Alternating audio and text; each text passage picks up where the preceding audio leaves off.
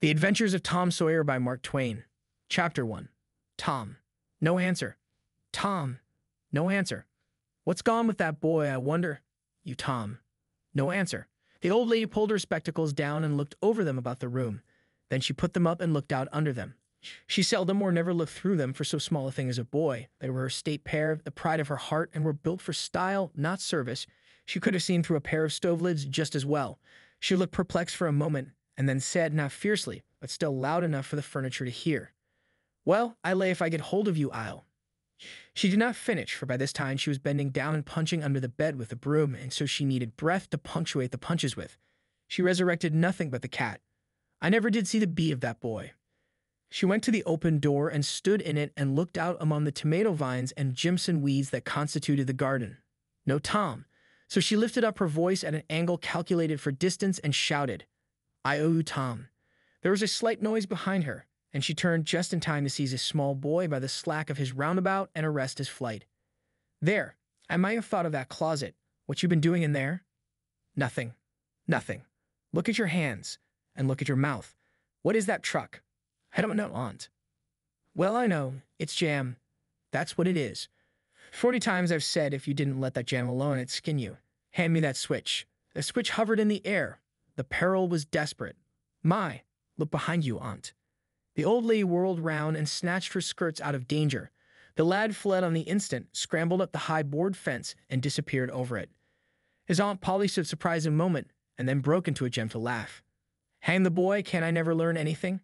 Ain't he played me tricks enough like that for me to be looking out for him by this time? But old fools is the biggest fools there is. Can't learn old dog new tricks, as the saying is. But my goodness, he never plays them alike. 2 days, and how is a body to know what's coming? He appears to know just how long he can torment me before I get my dander up, and he knows if he can make out to put me off for a minute or make me laugh. It's all down again, and I can't hit him a lick. I ain't doing my duty by that boy, and that's the Lord's truth, goodness knows. Spare the rod and spile the child, as the good book says. I'm a laying up sin and suffering for us both, I know. He's full of the old scratch, but laws o' me. He's my own dead sister's boy, poor thing, and I ain't got the heart to lash him somehow. Every time I let him off, my conscience does hurt me so, and every time I hit in my old heart most breaks. Well, man that is born of woman is of few days and full of trouble, as the scripture says, and I reckon it's so. He'll play hooky this evening, asterisk and asterisk southwestern for afternoon. I'll just be obliged to make him work tomorrow to punish him. It's mighty hard to make him work Saturdays when all the boys is having holiday, but he hates work more than he hates anything else, and I've got to do some of my duty by him, or I'll be the ruination of the child. Tom did play hooky, and he had a very good time. He got back home barely in season to help Jim, the small colored boy, saw next day's wood and split the kindlings before supper. At least he was there in time to tell his adventures to Jim, while Jim did 3/4 of the work. Tom's younger brother, or rather half-brother, Sid was already through with his part of the work, picking up chips, for he was a quiet boy and had no adventurous, troublesome ways. While Tom was eating his supper and stealing sugar as opportunity offered, Aunt Polly asked him questions that were full of guile and very deep, for she wanted to trap him into damaging revealments. Like many other simple-hearted souls, it was her pet vanity to believe she was endowed with a talent for dark and mysterious diplomacy, and she loved to contemplate her most transparent devices as marvels of low cunning. Said she, "Tom, it was middling warm in school, warn't it?" "Yes'm." "Powerful warm, warn't it?" "Yes'm." "Didn't you want to go in a swimming, Tom?" A bit of a scare shot through Tom, a touch of uncomfortable suspicion. He searched Aunt Polly's face, but it told him nothing, so he said, "No, well, not very much." The old lady reached out her hand and felt Tom's shirt and said, "But you ain't too warm now, though," and it flattered her to reflect that she had discovered that the shirt was dry without anybody knowing that that was what she had in her mind.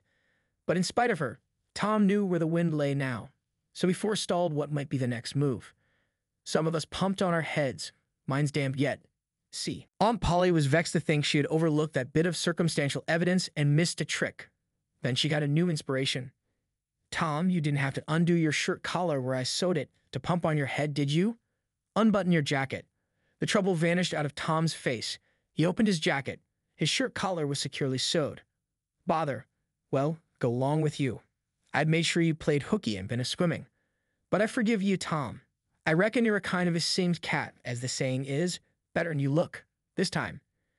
She was half sorry her sagacity had miscarried and half glad that Tom had stumbled into obedient conduct for once. But Sydney said, "Well now, if I didn't think you sewed his collar with white thread, but it's black." "Why, I did so with white, Tom."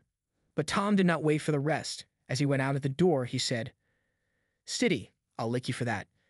In a safe place, Tom examined 2 large needles which were thrust into the lapels of his jacket and had thread bound about them.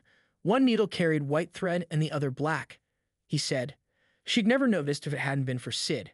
Confound it. Sometimes she sews it with white, and sometimes she sews it with black. I wish to G-many she'd stick to one or t'other. I can't keep the run of 'em. But I beg you I'll lamb Sid for that. I'll learn him. He was not the model boy of the village. He knew the model boy very well, though, and loathed him. Within 2 minutes or even less, he had forgotten all his troubles.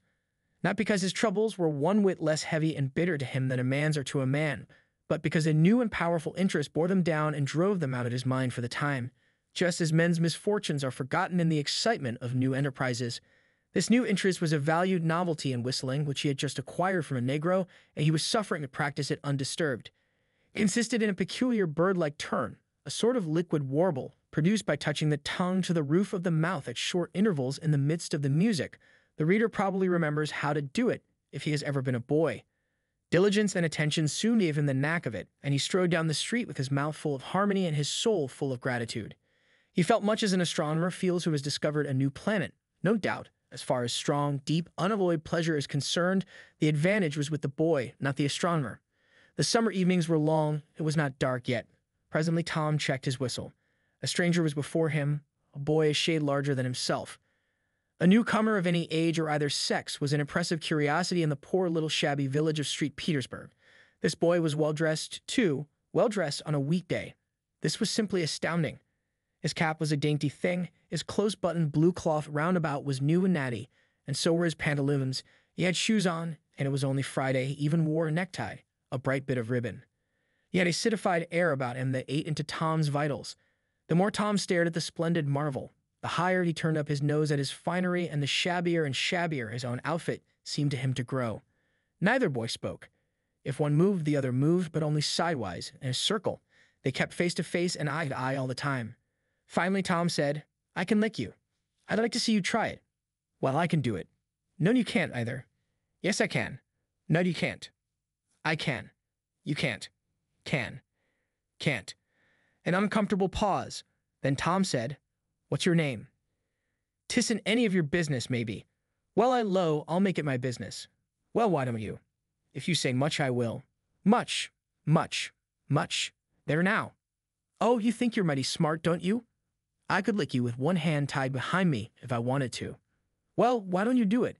You say you can do it." "Well, I will, if you fool with me." "Oh, yes, I've seen whole families in the same fix." "Smarty, you think you're some now, don't you?" "Oh, what hat." "You can lump that hat if you don't like it." "I dare you to knock it off, and anybody that'll take a dare will suck eggs." "You're a liar." "You're another." "You're a fighting liar, a dasset, take it up." "Aw, take a walk." "Say, if you give me much more of your sass, I'll take and bounce a rock off in your head." "Oh, of course you will." "Well, I will." "Well, why don't you do it then? What do you keep saying you will for? Why don't you do it?" "It's because you're afraid." "I ain't afraid." "You are." "I ain't." "You are." Another pause and more eyeing and sidling around each other. Presently they were shoulder to shoulder. Tom said, "Get away from here." "Go away yourself." "I won't." "I won't either." So they stood each with a foot placed at an angle as a brace, and both shoving with might and main and glowering at each other with hate. But neither could get an advantage. After struggling till both were hot and flushed, each relaxed his strain with watchful caution, and Tom said, "You're a coward and a pup. I'll tell my big brother on you, and he can thrash you with his little finger, and I'll make him do it too." "What do I care for your big brother? I've got a brother that's bigger than he is, and what's more, he can throw him over that fence too. Both brothers were imaginary." "That's a lie." "You're saying so, don't make it so." Tom drew a line in the dust with his big toe and said, "I dare you to step over that, and I'll lick you till you can't stand up. Anybody that'll take a dare will steal sheep." The new boy stepped over promptly and said, "Now you said you'd do it. Now let's see you do it. Don't you crowd me now? You better look out." "Well, you said you'd do it. Why don't you do it?" "By jingo, for 2 cents I will do it." The new boy took 2 broad coppers out of his pocket and held them out with derision. Tom struck them to the ground. In an instant, both boys were rolling and tumbling in the dirt, gripped together like cats, and for the space of a minute they tugged and tore at each other's hair and clothes, punched and scratched each other's nose, and covered themselves with dust and glory. Presently the confusion took form, and through the fog of battle Tom appeared, seated astride the new boy and pounding him with his fists. "Holler nuff," said he. The boy only struggled to free himself. He was crying, mainly from rage. "Holler nuff," and the pounding went on. At last the stranger got out a smothered nuff, and Tom let him up and said, "Now that'll learn you. Better look out who you're fooling with next time." The new boy went off brushing the dust from his clothes, sobbing, snuffling, and occasionally looking back and shaking his head and threatening what he would do to Tom the next time he caught him out. To which Tom responded with jeers and started off in high feather, and as soon as his back was turned, the new boy snatched up a stone, threw it, and hit him between the shoulders, and then turned tail and ran like an antelope. Tom chased the traitor home, and thus found out where he lived. He then held a position at the gate for some time, daring the enemy to come outside, but the enemy only made faces at him through the window and declined. At last the enemy's mother appeared and called Tom a bad, vicious, vulgar child and ordered him away. So he went away, but he said he loathed to lay for that boy. He got home pretty late that night. When he climbed cautiously in at the window, he uncovered an ambuscade in the person of his aunt, and when she saw the state his clothes were in, her resolution to turn his Saturday holiday into captivity at hard labor became adamantine in its firmness. Chapter 2. Saturday morning was calm, and all the summer world was bright and fresh and brimming with life. There was a song in every heart, and if the heart was young, the music issued at the lips. There was cheer in every face and a spring in every step. The locust trees were in bloom, and the fragrance of the blossoms filled the air. Cardiff Hill, beyond the village and above it, was green with vegetation, and it lay just far enough away to seem a delectable land, dreamy, reposeful, and inviting. Tom appeared on the sidewalk with a bucket of whitewash and a long-handled brush. He surveyed the fence, and all gladness left him, and a deep melancholy settled down upon his spirit. 30 yards of board fence 9 feet high. Life to him seemed hollow, and existence but a burden. Sighing, he dipped his brush and passed it along the topmost plank. Repeated the operation, did it again, compared the insignificant whitewashed streak with the far-reaching continent of unwhitewashed fence, and sat down on a tree box discouraged. Jim came skipping out at the gate with a tin pail and singing Buffalo Gals. Bringing water from the town pump had always been hateful work in Tom's eyes before, but now it did not strike him so. He remembered that there was company at the pump. White, mulatto, and Negro boys and girls were always there waiting their turns, resting, trading playthings, quarreling, fighting, skylarking. And he remembered that although the pump was only 150 yards off, Jim never got back with a bucket of water under an hour, and even then somebody generally had to go after him. Tom said, "Say, Jim, I'll fetch the water if you'll whitewash some." Jim shook his head and said, "Can't, Mars Tom, ol' missus. She told me I got to go and get dis water and not stop foolin' round wid anybody. She say she spec Mars Tom gwine to ax me to whitewash, and so she told me go long and tend to my own business. She lo she tend to de whitewashin'." "Oh, never you mind what she said, Jim. That's the way she always talks. Give him the bucket. I won't be gone only a minute. She won't ever know." "Oh, I dasn't, Mars Tom, ol' missus. She taken tar to head off of me.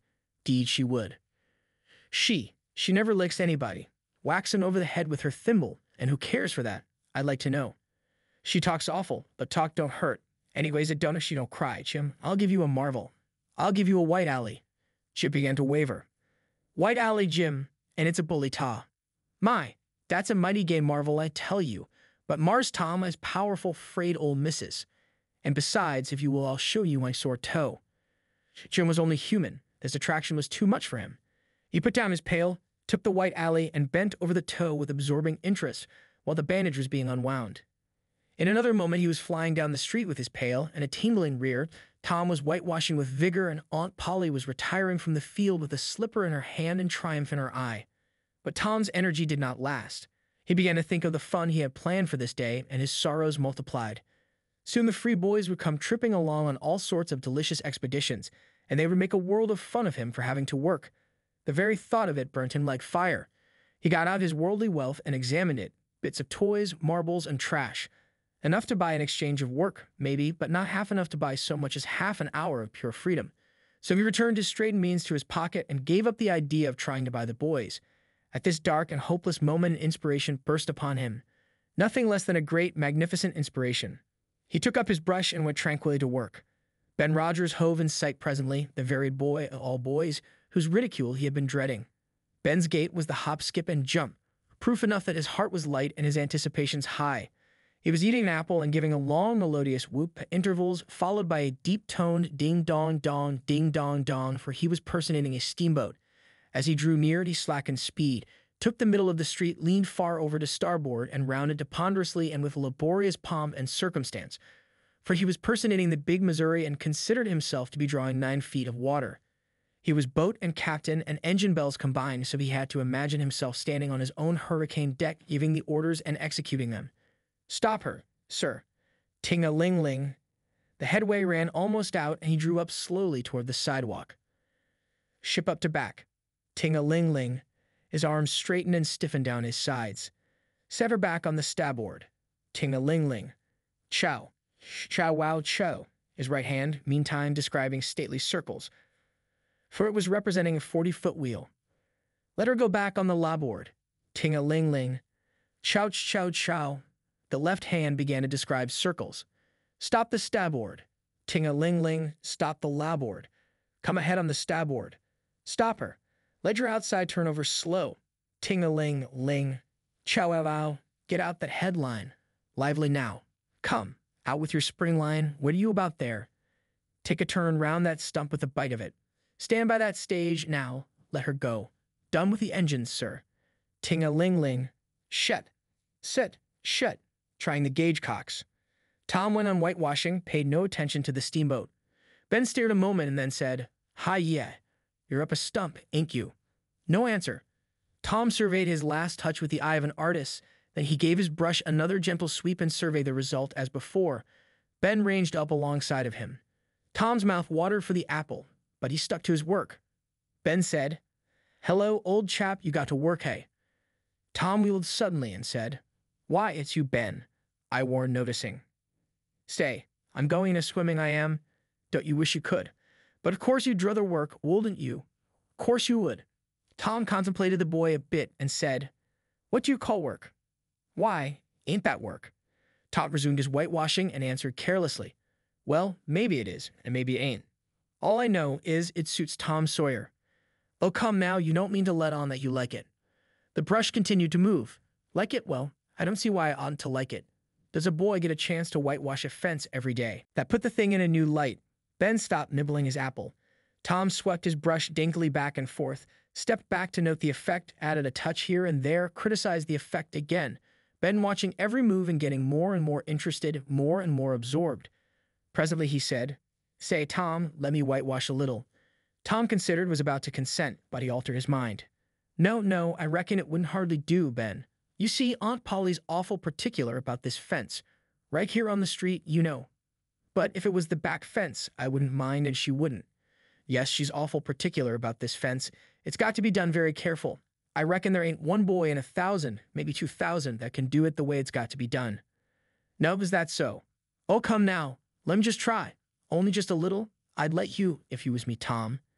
Ben, I'd like to, honest and Jun, but Aunt Polly. Well, Jun wanted to do it, but she wouldn't let him.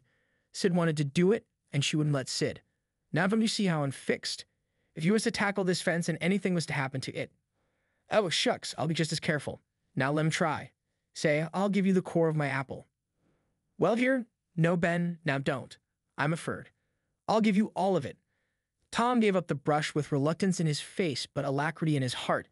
And while the late steamer Big Missouri worked and sweated in the sun, the retired artist sat on a barrel in the shade close by, angled his legs, munched his apple, and planned the slaughter of more innocents.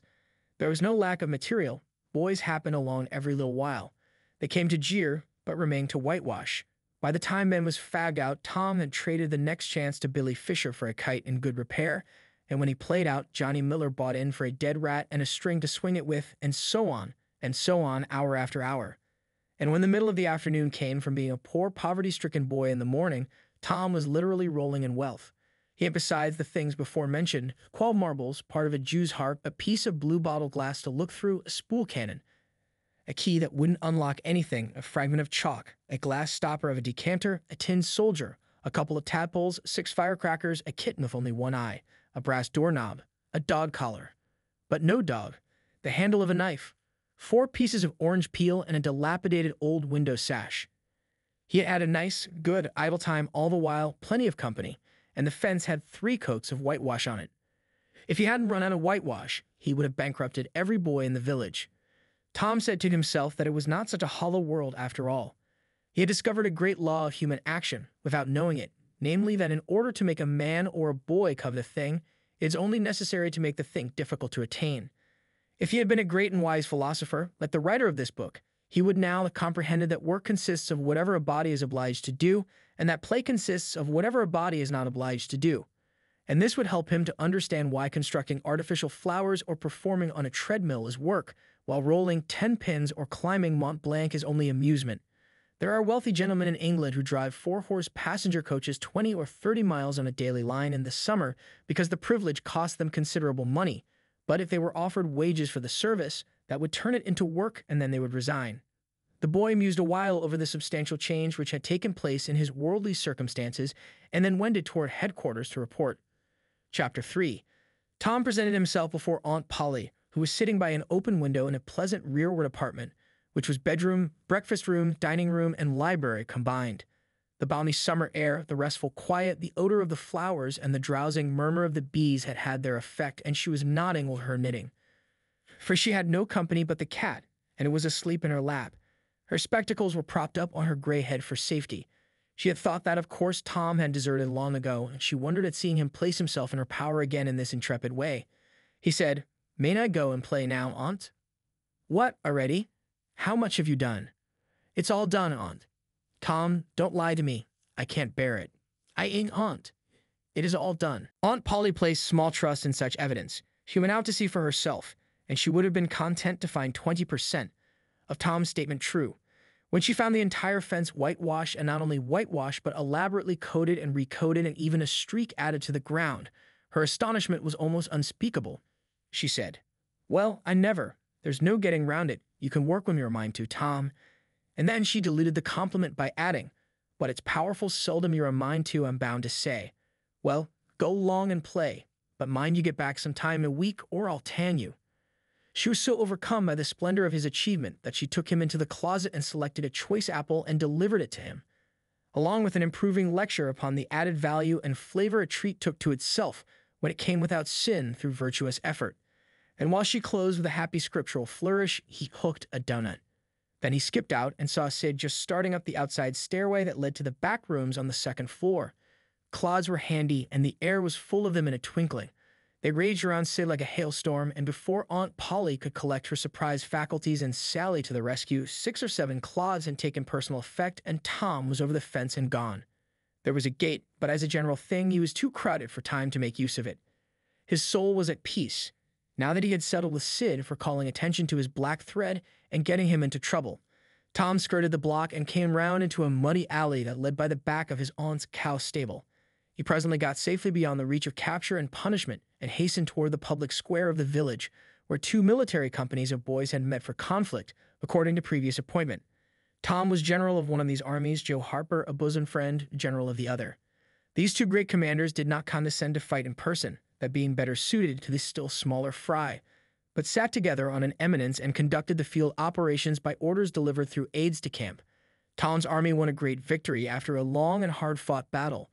Then the dead were counted, prisoners exchanged, the terms of the next disagreement agreed upon, and the day for the necessary battle appointed, after which the armies fell into line and marched away, and Tom turned homeward alone. As he was passing by the house where Jeff Thatcher lived, he saw a new girl in the garden. A lovely little blue-eyed creature with yellow hair plaited into 2 long tails, white summer frock, and embroidered pantalettes. The fresh-crowned hero fell without firing a shot. A certain Amy Lawrence vanished out of his heart and left not even a memory of herself behind. He had thought he loved her to distraction. He had regarded his passion as adoration, and behold, it was only a poor little evanescent partiality. He had been months winning her. She had confessed hardly a week ago. He had been the happiest and the proudest boy in the world only 7 short days, and here, in one instant of time, she had gone out of his heart like a casual stranger whose visit is done. He worshipped this new angel with furtive eye, till he saw that she had discovered him.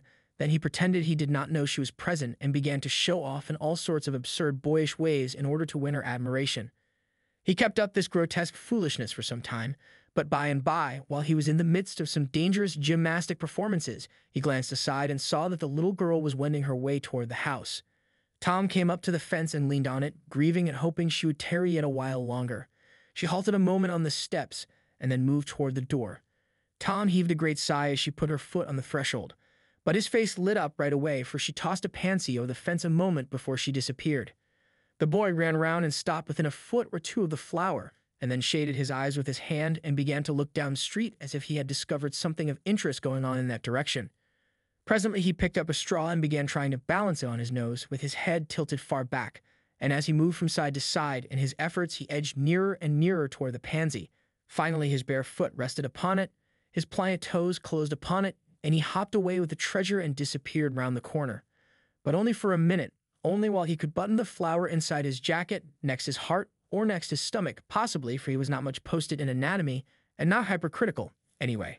He returned now and hung about the fence till nightfall, showing off as before, but the girl never exhibited herself again, though Tom comforted himself a little with the hope that she had been near some window, meantime, and been aware of his attentions. Finally he strode home reluctantly, with his poor head full of visions. All through supper his spirits were so high that his aunt wondered what had got into the child. He took a good scolding about clodding Sid, and did not seem to mind it in the least.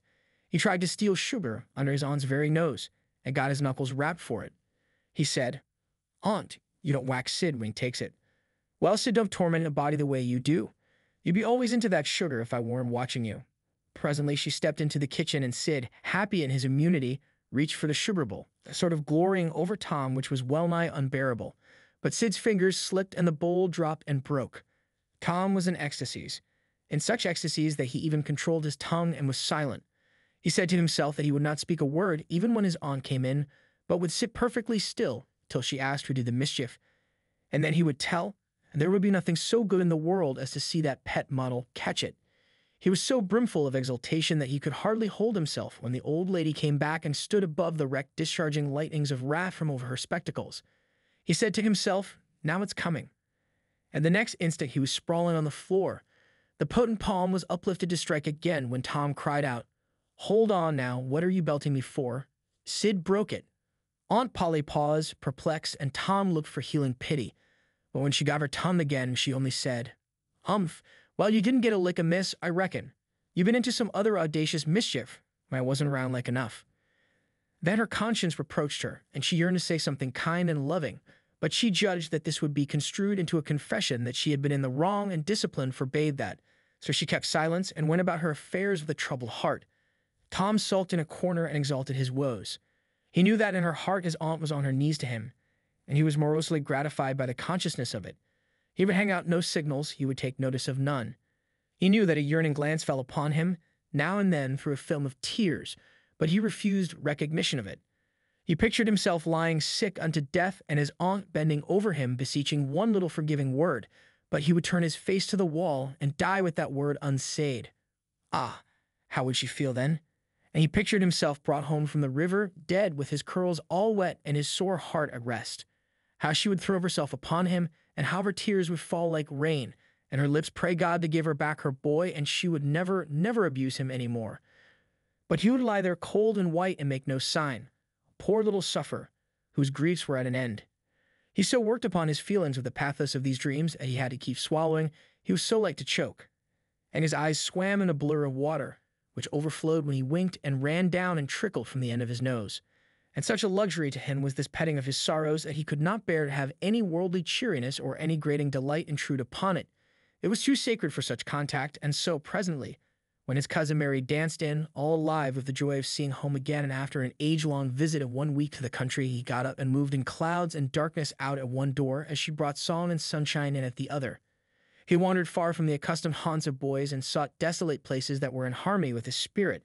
A log raft in the river invited him, and he seated himself on its outer edge and contemplated the dreary vastness of the stream, wishing the while that he could only be drowned all at once and unconsciously, without undergoing the uncomfortable routine devised by nature. Then he thought of his flower. He got it out, rumpled and wilted, and it mightily increased his dismal felicity. He wondered if she would pity him if she knew. Would she cry and wish that she had a right to put her arms around his neck and comfort him? Or would she turn coldly away like all a hollow world?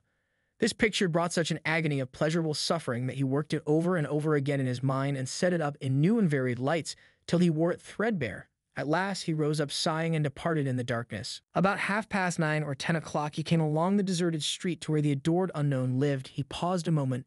No sound fell upon his listening ear. A candle was casting a dull glow upon the curtain of a second-story window. Was the sacred presence there? He climbed the fence, threaded his stealthy way through the plants, till he stood under that window. He looked up at it long and with emotion. Then he laid him down on the ground under it, disposing himself upon his back with his hands clasped upon his breast and holding his poor wilted flower. And thus he would die, out in the cold world, with no shelter over his homeless head, no friendly hand to wipe the death damps from his brow, no loving face to bend pityingly over him when the great agony came. And thus she would see him when she looked out upon the glad morning, and oh, would she drop one little tear upon his poor, lifeless form? Would she heave one little sigh to see a bright young life so rudely blighted, so untimely cut down? The window went up, a maidservant's discordant voice profaned the holy calm, and a deluge of water drenched the prone martyr's remains. The strangling hero sprang up with a relieving snort. There was a whiz as of a missile in the air, mingled with the murmur of a curse. A sound as of shivering glass followed, and a small, vague form went over the fence and shot away in the gloom. Not long after, as Tom, all undressed for bed, was surveying his drenched garments by the light of a tallow dip, Sid woke up. But if he had any dim idea of making any references to illusions, he thought better of it and held his peace, for there was danger in Tom's eye. Tom turned in without the added vexation of prayers, and Sid made mental note of the omission. Chapter 4. The sun rose upon a tranquil world and beamed down upon the peaceful village like a benediction. Breakfast over, Aunt Polly had family worship. It began with a prayer built from the ground up of solid courses of scriptural quotations, welded together with a thin mortar of originality, and from the summit of this she delivered a grim chapter of the Mosaic Law as from Sinai. Then Tom girded up his loins, so to speak, and went to work to get his verses. Sid had learned his lesson days before. Tom bent all his energies to the memorizing of 5 verses, and he chose part of the Sermon on the Mount because he could find no verses that were shorter. At the end of half an hour, Tom had a vague general idea of his lesson, but no more, for his mind was traversing the whole field of human thought, and his hands were busy with distracting recreations. Mary took his book to hear him recite, and he tried to find his way through the fog. Blessed are the, poor. Yes, poor. Blessed are the poor. In spirit. In spirit. Blessed are the poor in spirit, for theirs. For theirs. Blessed are the poor in spirit, for theirs is the kingdom of heaven. Blessed are they that mourn, for they. For they. For they say. Oh, I don't know what it is. Shall. Oh, shall.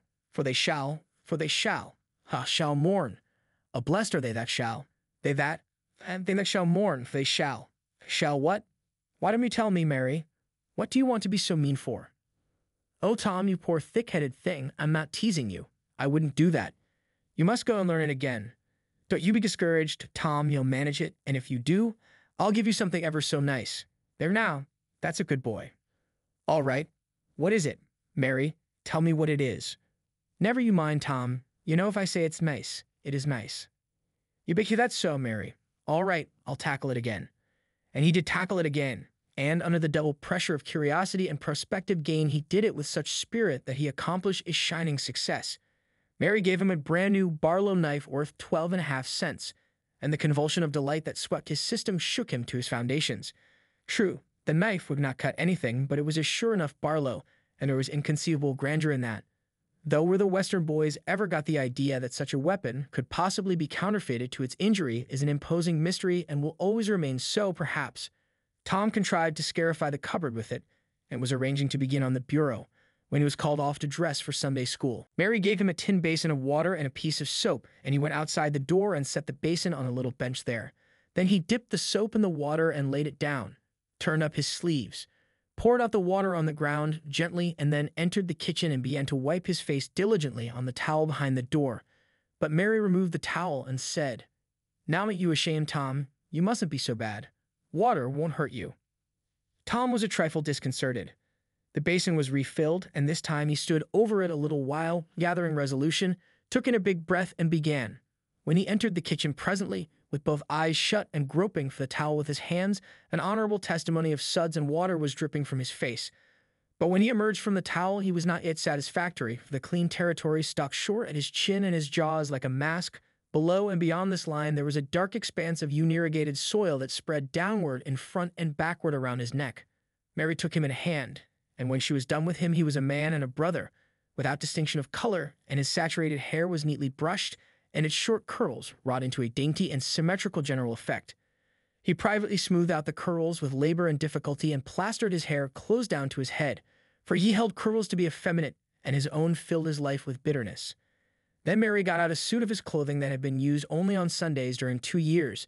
They were simply called his other clothes, and so by that we know the size of his wardrobe. The girl put him to rights after he had dressed himself. She buttoned his neat roundabout up to his chin, turned his vast shirt collar down over his shoulders, brushed him off, and crowned him with his speckled straw hat. He now looked exceedingly improved and uncomfortable. He was fully as uncomfortable as he looked, for there was a restraint about whole clothes and cleanliness that galled him. He hoped that Mary would forget his shoes, but the hope was blighted. She coated them thoroughly with tallow, as was the custom, and brought them out. He lost his temper and said he was always being made to do everything he didn't want to do. But Mary said persuasively, "Please, Tom, that's a good boy." So he got into the shoes snarling. Mary was soon ready, and the 3 children set out for Sunday school, a place that Tom hated with his whole heart, but Sid and Mary were fond of it. Sabbath school hours were from 9 to 10:30, and then church service. 2 of the children always remained for the sermon voluntarily, and the other always remained too, for stronger reasons. The church's high-backed, uncushioned pews would see about 300 persons. The edifice was but a small, plain affair with a sort of pine-board tree box on top of it for a steeple. At the door, Tom dropped back a step and accosted a Sunday-dressed comrade. "Say, Billy, got a yaller ticket?" "Yes. What'll you take for her?" "What'll you give?" "Piece of licorice and a fish hook." "Let's see 'em." Tom exhibited. They were satisfactory, and the property changed hands. Then Tom traded a couple of white alleys for 3 red tickets, and some small trifle or other for a couple of blue ones. He waylaid other boys as they came and went on buying tickets of various colors 10 or 15 minutes longer. He entered the church, now with a swarm of clean and noisy boys and girls, proceeded to his seat and started a quarrel with the first boy that came handy. The teacher, a grave, elderly man, interfered, then turned his back a moment, and Tom pulled a boy's hair in the next bench and was absorbed in his book when the boy turned around, stuck a pin in another boy, presently in order to hear him say, "Ouch," and got a new reprimand from his teacher. Tom's whole class were of a pattern, restless, noisy, and troublesome.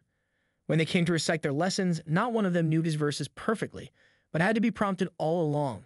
However, they worried through, and each got his reward in small blue tickets, each with a passage of scripture on it. Each blue ticket was paid for 2 verses of the recitation. 10 blue tickets equaled a red one and could be exchanged for it. 10 red tickets equaled a yellow one.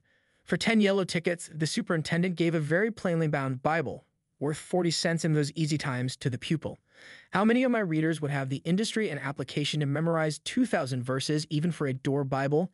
And yet Mary had acquired 2 Bibles in this way. It was the patient work of 2 years. And a boy of German parentage had 1, 4, or 5. He once recited 3,000 verses without stopping, but the strain upon his mental faculties was too great, and he was little better than an idiot from that day forth.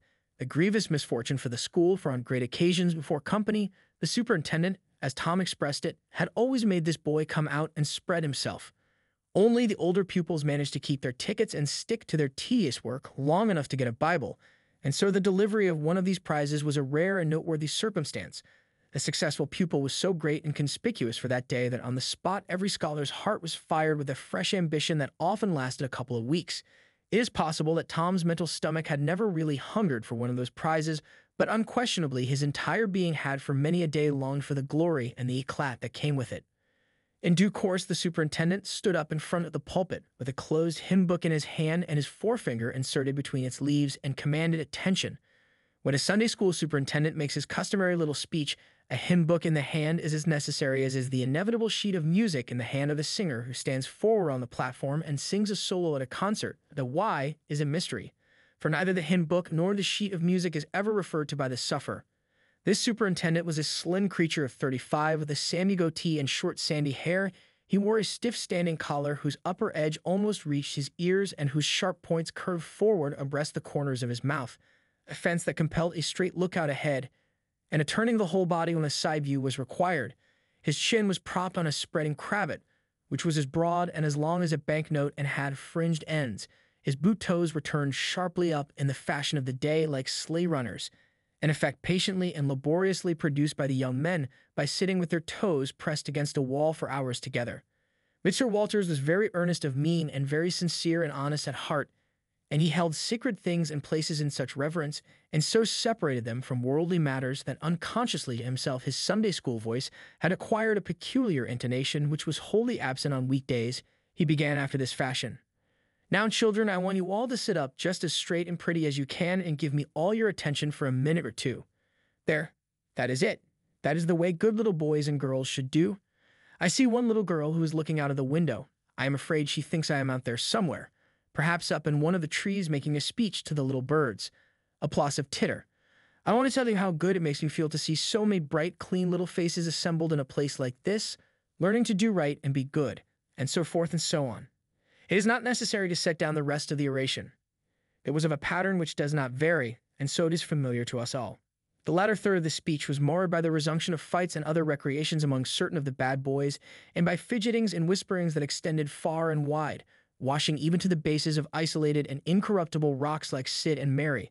But now every sound ceased suddenly, with the subsidence of Mr. Walters' voice, and the conclusion of the speech was received with a burst of silent gratitude. A good part of the whispering had been occasioned by an event which was more or less rare, the entrance of visitors. Lawyer Thatcher, accompanied by a very feeble and aged man, a fine, portly, middle-aged gentleman with iron-gray hair, and a dignified lady who was doubtless the latter's wife. The lady was leading a child. Tom had been restless and full of chafings and repinings, conscience-smitten too. He could not meet Amy Lawrence's eye, he could not brook her loving gaze. But when he saw this small newcomer, his soul was all ablaze with bliss in a moment. The next moment he was showing off with all his might, cuffing boys, pulling hair, making faces, in a word, using every art that seemed likely to fascinate a girl and win her applause. His exaltation had but one alloy, the memory of his humiliation in this angel's garden, and that record in sand was fast washing out, under the waves of happiness that were sweeping over it now. The visitors were given the highest seat of honor, and as soon as Mr. Walters' speech was finished, he introduced them to the school. The middle-aged man turned out to be a prodigious personage, no less a one than the county judge, altogether the most august creation these children had ever looked upon, and they wondered what kind of material he was made of, and they half wanted to hear him roar and were half afraid he might too. He was from Constantinople, 12 miles away, so he had traveled and seen the world. These very eyes had looked upon the county courthouse, which was said to have a tin roof. The awe which these reflections inspired was attested by the impressive silence and the ranks of staring eyes. This was the great Judge Thatcher, brother of their own lawyer. Jeff Thatcher immediately went forward to be familiar with the great man and be invited by the school. It would have been music to his soul to hear the whisperings. Look at him, Jim. He's a-going up there. Say, look, he's a-going to shake hands with him. He is shaking hands with him. By jinks, but you wish you was Jeff. Mr. Walters fell to showing off, with all sorts of official bustlings and activities, giving orders, delivering judgments, discharging directions here, there, everywhere that he could find a target. The librarian showed off, running hither and thither, with his arms full of books and making a deal of the splutter and fuss that insect authority delights in. The young lady teachers showed off, bending sweetly over pupils that were lately being boxed, lifting pretty warning fingers at bad little boys and patting good ones lovingly. The young gentlemen teachers showed off with small scoldings and other little displays of authority and fine attention to discipline, and most of the teachers of both sexes found business up at the library by the pulpit, and it was business that frequently had to be done over again 2 or 3 times, with much seeming vexation. The little girls showed off in various ways, and the little boys showed off with such diligence that the air was thick with paper wads and the murmur of scufflings. And above it all the great man sat and beamed a majestic judicial smile upon all the house, and warmed himself in the sun of his own grandeur, for he was showing off too. There was only one thing wanting to make Mr. Walters' ecstasy complete, and that was a chance to deliver a Bible prize and exhibit a prodigy. Several pupils had a few yellow tickets, but none had enough. He had been around among the star pupils inquiring. He would have given worlds now to have that German lad back again with a sound mind. And now at this moment, when hope was dead, Tom Sawyer came forward with 9 yellow tickets, 9 red tickets, and 10 blue ones, and demanded a Bible. This was a thunderbolt out of a clear sky. Walters was not expecting an application from this source for the next 10 years, but there was no getting around it. Here were the certified checks, and they were good for their face. Tom was therefore elevated to a place with the judge and the other elect, and the great news was announced from headquarters. It was the most stunning surprise of the decade, and so profound was the sensation that it lifted the new hero up to the judicial one's altitude, and the school had two marvels to gaze upon in place of one. The boys were all eaten up with envy, but those that suffered the bitterest pangs were those who perceived too late that they themselves had contributed to this hated splendor by trading tickets to Tom for the wealth he had amassed in selling whitewashing privileges. These despised themselves as being the dupes of a wily fraud, a guileful snake in the grass. The prize was delivered to Tom with as much effusion as the superintendent could pump up under the circumstances, but it lacked somewhat of the true gush, for the poor fellow's instinct taught him that there was a mystery here that could not well bear the light. Perhaps it was simply preposterous that this boy had warehoused 2,000 sheaves of scriptural wisdom on his premises. A dozen would strain his capacity without a doubt. Amy Lawrence was proud and glad, and she tried to make Tom see it in her face, but he wouldn't look, she wondered. Then she was just a grain troubled. Next, a dim suspicion came and went, came again. She watched. A furtive glance told her worlds, and then her heart broke, and she was jealous and angry, and the tears came, and she hated everybody. Tom most of all, she thought. Tom was introduced to the judge, but his tongue was tied. His breath would hardly come. His heart quaked, partly because of the awful greatness of the man, but mainly because he was her parent. He would have liked to fall down and worship him if it were in the dark. The judge put his hand on Tom's head and called him a fine little man and asked him what his name was. The boy stammered, gasped, and got it out. Tom. Oh, no, not Tom. It is. Thomas. Ah, that's it. I thought there was more to it, maybe. That's very well. But you've another one, I dare say, and you'll tell it to me, won't you? Tell the gentleman your other name, Thomas, said Walters, and say, sir. You mustn't forget your manners. Thomas Sawyer, sir. That's it. That's a good boy. Fine boy. Fine, manly little fellow. 2,000 verses is a great many. Very, very great many. And you never can be sorry for the trouble you took to learn them. For knowledge is worth more than anything there is in the world. It's what makes great men and good men. You'll be a great man and good man yourself someday, Thomas, and then you'll look back and say it's all owing to the precious Sunday school privileges of my boyhood. It's all owing to my dear teachers that taught me to learn. It's all owing to the good superintendent who encouraged me and watched over me and gave me a beautiful Bible, a splendid, elegant Bible, to keep and have it all for my own, always. It's all owing to right bringing up. That is what you will say, Thomas, and you wouldn't take any money for those 2,000 verses. No, indeed, you wouldn't. And now you wouldn't mind telling me and this lady some of the things you've learned. No, I know you wouldn't. For we are proud of little boys that learn. Now, no doubt you know the names of all the 12 disciples. Won't you tell us the names of the first 2 that were appointed? Tom was tugging at a buttonhole and looking sheepish. He blushed now and his eyes fell. Mr. Walters' heart sank within him. He said to himself, it is not possible that the boy can answer the simplest question. Why did the judge ask him? Yet he felt obliged to speak up and say, answer the gentleman, Thomas. Don't be afraid. Tom still hung fire. Now I know you'll tell me, said the lady. The names of the first 2 disciples were David and Goliath. Let us draw the curtain of charity over the rest of the scene. Chapter 5. About 10:30, the cracked bell of the small church began to ring, and presently the people began to gather for the morning sermon. The Sunday school children distributed themselves about the house and occupied pews with their parents so as to be under supervision. Aunt Polly came, and Tom and Sid and Mary sat with her, Tom being placed next the aisle in order that he might be as far away from the open window and the seductive outside summer scenes as possible. The crowd filed up the aisles, the aged and needy postmaster, who had seen better days, the mayor and his wife, for they had a mayor there among other unnecessaries, the justice of the peace, the widow Douglas, fair, smart, and 40, a generous, good-hearted soul and well-to-do, her hill mansion the only palace in the town, and the most hospitable, and much the most lavish in the matter of festivities that street Petersburg could boast, the bent and venerable Major and Mrs. Ward, Lawyer Riverson, the new notable from a distance, next the belle of the village, followed by a troop of lawn-clad and ribbon-decked young heartbreakers, then all the young clerks in town in a body, for they had stood in the vestibule sucking their cane heads, a circling wall of oiled and simpering admirers, till the last girl had run their gauntlet, and last of all came the model boy, Willie Mufferson, taking as heedful care of his mother as if she were cut glass. He always brought his mother to church, and was the pride of all the matrons. The boys all hated him, he was so good, and besides, he had been thrown up to them so much. His white handkerchief was hanging out of his pocket behind, as usual on Sundays, accidentally. Tom had no handkerchief, and he looked upon boys who had as snobs. The congregation being fully assembled, now the bell rang once more to warn laggards and stragglers, and then a sullen hush fell upon the church, which was only broken by the tittering and whispering of the choir in the gallery. The choir always tittered and whispered all through service. There was once a church choir that was not ill-bred, but I have forgotten where it was now. It was a great many years ago, and I can scarcely remember anything about it, but I think it was in some foreign country. The minister gave out the hymn and read it through with a relish, in a peculiar style which was much admired in that part of the country. His voice began on a medium key and climbed steadily up till it reached a certain point, where it bore with strong emphasis upon the topmost word, and then plunged down as if from a springboard.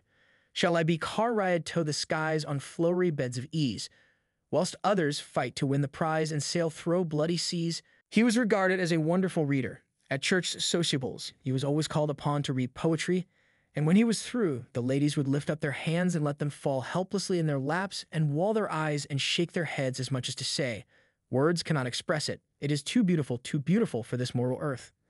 After the hymn had been sung, the Reverend Mr. Sprague turned himself into a bulletin board and read off notices of meetings and societies and things till it seemed that the list would stretch out to the crack of doom, a queer custom which is still kept up in America, even in cities, away here in this age of abundant newspapers. Often, the less there is to justify a traditional custom, the harder it is to get rid of it. And now the minister prayed. A good, generous prayer it was, and went into details.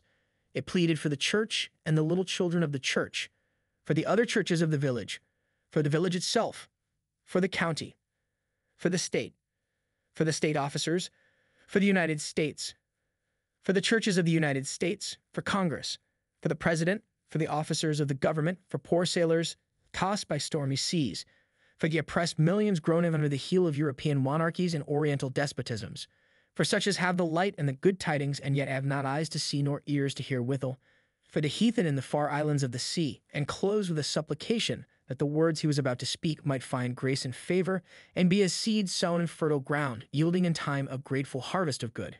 Amen. There was a rustling of dresses, and the standing congregation sat down. The boy whose history this book relates did not endure the prayer, he only endured it, if he even did that much. He was restive all through it. He kept tally of the details of the prayer unconsciously, for he was not listening, but he knew the ground of old, and the clergyman's regular route over it. And when a little trifle of new matter was interlarded, his ear detected it, and his whole nature resented it. He considered additions unfair and scoundrelly. In the midst of the prayer, a fly had lit on the back of the pew in front of him and tortured his spirit by calmly rubbing its hands together, embracing its head with its arms and polishing it so vigorously that it seemed to almost part company with the body, and the slender thread of a neck was exposed to view, scraping its wings with its hind legs and smoothing them to its body as if they had been coat-tails, going through its whole toilet as tranquilly as if it knew it was perfectly safe, as indeed it was. For as sorely as Tom's hands itched to grab for it, they did not dare. He believed his soul would be instantly destroyed if he did such a thing while the prayer was going on. But with the closing sentence, his hand began to curve and steal forward, and the instant the amen was out, the fly was a prisoner of war. His aunt detected the act and made him let it go. The minister gave out his text and droned along monotonously through an argument that was so prosy that many a head by and by began to nod. And yet it was an argument that dealt in limitless fire and brimstone and thinned the predestined elect down to a company so small as to be hardly worth the saving. Tom counted the pages of the sermon. After church he always knew how many pages there had been, but he seldom knew anything else about the discourse. However, this time he was really interested for a little while. The minister made a grand and moving picture of the assembling together of the world's hosts at the millennium, when the lion and the lamb should lie down together and a little child should lead them. But the pathos, the lesson, the moral of the great spectacle were lost upon the boy. He only thought of the conspicuousness of the principal character before the onlooking nations. His face lit with the thought, and he said to himself that he wished he could be that child, if it was a tame lion. Now he lapsed into suffering again as the dry argument was resumed. Presently he bethought him of a treasure he had and got it out. It was a large black beetle with formidable jaws. A pinch bug, he called it. It was in a percussion cap box. The first thing the beetle did was to take him by the finger. A natural fillip followed. The beetle went floundering into the aisle and lit on its back, and the hurt finger went into the boy's mouth. The beetle lay there working its helpless legs, unable to turn over. Tom eyed it and longed for it, but it was safe out of his reach. Other people, uninterested in the sermon, found relief in the beetle, and they eyed it too. Presently, a vagrant poodle dog came idling along, sad at heart, lazy with the summer softness and the quiet, weary of captivity, sighing for change. He spied the beetle. The drooping tail lifted and wagged. He surveyed the prize, walked around it, smelt at it from a safe distance, walked around it again, grew bolder and took a closer smell, then lifted his lip and made a gingerly snatch at it, just missing it. Made another and another, began to enjoy the diversion. Subsided to his stomach with the beetle between his paws and continued his experiments, grew weary at last, and then indifferent and absent-minded. His head nodded, and little by little his chin descended and touched the enemy, who seized it. There was a sharp yelp, a flirt of the poodle's head, and the beetle fell a couple of yards away and lit on its back once more. The neighboring spectators shook with a gentle inward joy. Several faces went behind fans and handkerchiefs, and Tom was entirely happy. The dog looked foolish and probably felt so, but there was resentment in his heart, too, and a craving for revenge. So he went to the beetle and began a wary attack on it again, jumping at it from every point of a circle, lighting with his forepaws within an inch of the creature, making even closer snatches at it with his teeth, and jerking his head till his ears flapped again. But he grew tired once more after a while, tried to amuse himself with the fly, but found no relief, followed an ant around, with his nose close to the floor, and quickly wearied of that, yawned, sighed, forgot the beetle entirely, and sat down on it. Then there was a wild yelp of agony, and the poodle went sailing up the aisle. The yelps continued, and so did the dog. He crossed the house in front of the altar. He flew down the other aisle. He crossed before the doors. He clambered up the home stretch. His anguish grew with his progress, till presently he was but a woolly comet moving in its orbit with the gleam and the speed of light. At last the frantic sufferer sheered from its course and sprang into its master's lap. He flung it out of the window, and the voice of distress quickly thinned away and died in the distance.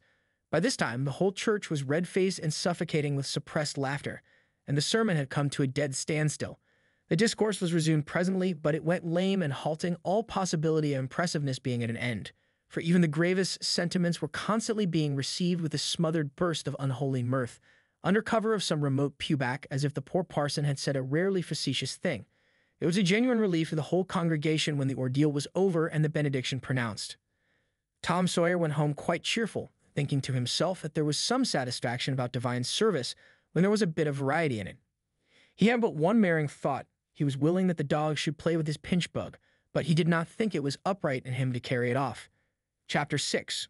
Monday morning found Tom Sawyer miserable. Monday morning always found him so, because it began another week's slow suffering in school. He generally began that day with wishing he had had no intervening holiday. It made the going into captivity and fetters again so much more odious. Tom lay thinking. Presently it occurred to him that he wished he was sick, and he could stay home from school. Here was a vague possibility. He canvassed his system. No ailment was found, and he investigated again. This time he thought he could detect colicky symptoms, and he began to encourage them with considerable hope. But they soon grew feeble, and presently died wholly away. He reflected further. Suddenly he discovered something. One of his upper front teeth was loose. This was lucky. He was about to begin to groan as a starter, as he called it, when it occurred to him that if he came into court with that argument, his aunt would pull it out, and that would hurt. So he thought he would hold the tooth in reserve for the present and seek further. Nothing offered for some little time, and then he remembered hearing the doctor tell about a certain thing that laid up a patient for 2 or 3 weeks and threatened to make him lose a finger. So the boy eagerly drew his sore toe from under the sheet and held it up for inspection. But now he did not know the necessary symptoms. However, it seemed well worth while to chance it, so he fell to groaning with considerable spirit. But Sid slept on unconscious. Tom groaned louder and fancied that he began to feel pain in the toe. No result from Sid. Tom was panting with his exertions by this time. He took a rest and then swelled himself up and fetched a succession of admirable groans. Sid snored on. Tom was aggravated. He said, "Sid, Sid," and shook him. This course worked well, and Tom began to groan again. Sid yawned, stretched, then brought himself up on his elbow with a snort and began to stare at Tom. Tom went on groaning. Sid said, "Tom, say Tom." No response. "Here, Tom, Tom. What is the matter, Tom?" And he shook him and looked in his face anxiously. Tom moaned out, "Oh, don't, Sid. Don't joggle me." "Why? What's the matter, Tom?"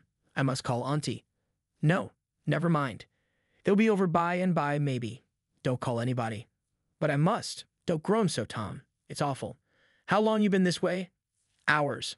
Ouch." "Oh, don't stir so, Sid. You'll kill me." "Tom, why didn't you wake me sooner?" "Oh, Tom, don't. It makes my flesh crawl to hear you." "Tom, what is the matter?" I forgive you everything, Sid. Groan. Everything you've ever done to me. When I'm gone. Oh, Tom, you ain't dying, are you? Don't, Tom. Oh, don't. Matey. I forgive everybody, Sid. Groan. Tell him so, Sid. And Sid, you give my window sash and my cat with one eye to that new girl that's come to town and tell her. But Sid had snatched his clothes and gone. Tom was suffering in reality now, so handsomely was his imagination working. And so his groans had gathered quite a genuine tone. Sid flew downstairs and said, "Oh, Aunt Polly, come. Tom's dying." "Dying."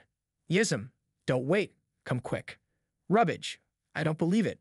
But she fled upstairs, nevertheless, with Sid and Mary at her heels, and her face grew white too, and her lip trembled.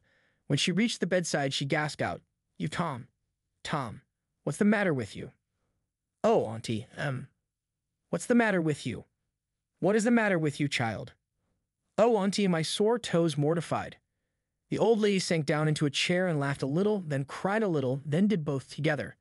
This restored her, and she said, "Tom, what a turn you did give me. Now you shut up that nonsense and climb out of this." The groans ceased and the pain vanished from the toe. The boy felt a little foolish, and he said, "Aunt Polly, it seemed mortified, and it hurt so I never minded my tooth at all." "Your tooth, indeed. What's the matter with your tooth?" "One of them's loose, and it aches perfectly awful." There now, don't begin that groaning again. Open your mouth." "Well, your tooth is loose, but you're not going to die about that. Mary, get me a silk thread and a chunk of fire out of the kitchen." Tom said, "Oh, please, Auntie, don't pull it out. It don't hurt any more. I wish I may never stir if it does. Please don't, Auntie. I don't want to stay home from school." "Oh, you don't you? So all this row was because you thought you'd get to stay home from school and go a-fishing? Tom, I love you so, and you seem to try every way you can to break my old heart with your outrageousness." By this time, the dental instruments were ready. The old lady made one end of the silk thread fast to Tom's tooth with a loop and tied the other to the bedpost.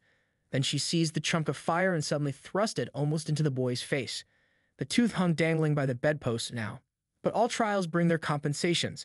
As Tom went into school after breakfast, he was the envy of every boy he met because the gap in his upper row of teeth enabled him to expectorate in a new and admirable way. He gathered quite a following of lads interested in the exhibition, and one that had cut his finger and had been his center of fascination and homage up to this time now found himself suddenly without an adherent and shorn of his glory. His heart was heavy, and he said with a disdain which he did not feel that it wasn't anything to spit like Tom Sawyer, but another boy said, "Sour grapes," and he wandered away a dismantled hero. Shortly Tom came upon the juvenile pariah of the village, Huckleberry Finn, son of the town drunkard. Huckleberry was cordially hated and dreaded by all the mothers of the town, because he was idle and lawless and vulgar and bad, and because all their children admired him so and delighted in his forbidden society and wished they dared to be like him. Tom was like the rest of the respectable boys in that he envied Huckleberry his gaudy outcast condition, and was under strict orders not to play with him. So he played with him every time he got a chance. Huckleberry was always dressed in the cast-off clothes of full-grown men, and they were in perennial bloom and fluttering with rags. His hat was a vast ruin with a wide crescent lopped out of its brim. His coat, when he wore one, hung nearly to his heels and had the rearward buttons far down the back, but one suspender supported his trousers. The seat of the trousers bagged low and contained nothing. The fringed legs dragged in the dirt when not rolled up. Huckleberry came and went at his own free will. He slept on doorsteps in fine weather and in empty hogsheads in wet. He did not have to go to school or to church or call any being master or obey anybody. He could go fishing or swimming when and where he chose and stay as long as it suited him. Nobody forbade him to fight. He could sit up as late as he pleased. He was always the first boy that went barefoot in the spring and the last to resume leather in the fall. He never had to wash nor put on clean clothes. He could swear wonderfully. In a word, everything that goes to make life precious that boy had. So thought every harassed, hampered, respectable boy in street Petersburg. Tom hailed the romantic outcast. "Hello, Huckleberry. Hello yourself and see how you like it. What's that you got?" "A cat that already died." "Let me see him, Huck. My, he's pretty stiff. Where'd you get him?" "Bought him off'n a boy." "What did you give?" "I give a blue ticket and a bladder that I got at the slaughterhouse." "Where'd you get the blue ticket?" "Bought it off'n Ben Rogers 2 weeks ago for a hoop stick." "Say, what is this good for, Huck?" "Good for? Cure warts with." "No. Is that so? I know something that's better." "I bet you don't." "What is it?" "Why, spunk water." "Spunk water? I wouldn't give a dern for spunk water." "You wouldn't you? Do you ever try it?" "No. I hain't. But Bob Tanner did. Who told you so? Why, he told Jeff Thatcher, and Jeff told Johnny Baker, and Johnny told Jim Hollis, and Jim told Ben Rogers, and Ben told a black guy, and the black guy told me. There now. Well, what of it? They'll all lie. Leastways all but the black guy. I don't know him, but I never see them that wouldn't lie. Shucks. Now you tell me how Bob Tanner done it. Huck. Why, he took and dipped his hand in a rotten stump where the rainwater was. In the daytime. Certainly. With his face to the stump. Yes, at least I reckon so. Did he say anything? I don't reckon he did. I don't know. Ha ha. Talk about trying to cure warts with spunk water such a blame fool way as that. Why, that ain't a-going to do any good. You got to go all by yourself to the middle of the woods where you know there's a spunk water stump, and just as it's midnight you back up against the stump and jam your hand in and say, barley corn, Injun meal shorts, spunk water, swaller these warts. And then walk away quick, 11 steps, with your eyes shut, and then turn around 3 times and walk home without speaking to anybody. Because if you speak, the charm's busted. Well, that sounds like a good way, but that ain't the way Bob Tanner done. No, sir, you can bet he didn't, because he's the wartiest boy in this town, and you wouldn't have a wart on him if he knowed how to work spunk water. I took off thousands of warts off of my hands that way, Huck. I play with frogs so much that I've always got considerable many warts. Sometimes I take 'em off with a bean. Yes, bean's good. I've done that. Have you? What's your way? You take and split the bean, and cut the wart so as to get some blood, and then you put the blood on one piece of the bean and take and dig a hole and bury it about midnight at the crossroads in the dark of the moon, and then you burn up the rest of the bean. You see that piece that's got the blood on it will keep drawing and drawing, trying to fetch the other piece to it, and so that helps the blood to draw the wart, and pretty soon off she comes. Yes, that's it. Huck, that's it. Though when you're burying it, if you say down bean, off wart, come no more to bother me, it's better. That's the way Joe Harper does, and he's been nearly to Coonville and most everywheres. But say, how do you cure 'em with cats?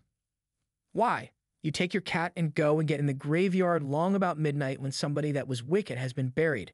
And when it's midnight, a devil will come, or maybe 2 or 3, but you can't see 'em, you can only hear something like the wind, or maybe hear 'em talk. And when they're taking that feller away, you heave your cat after him and say, devil follow corpse, cat follow devil, warts follow cat. I'm done with yeah. That'll fetch any wart. Sounds right. Did you ever try it, Huck? No, but old Mother Hopkins told me. Well, I reckon it's so then, because they say she's a witch. Stay. Why, Tom, I know she is. She witched Pap.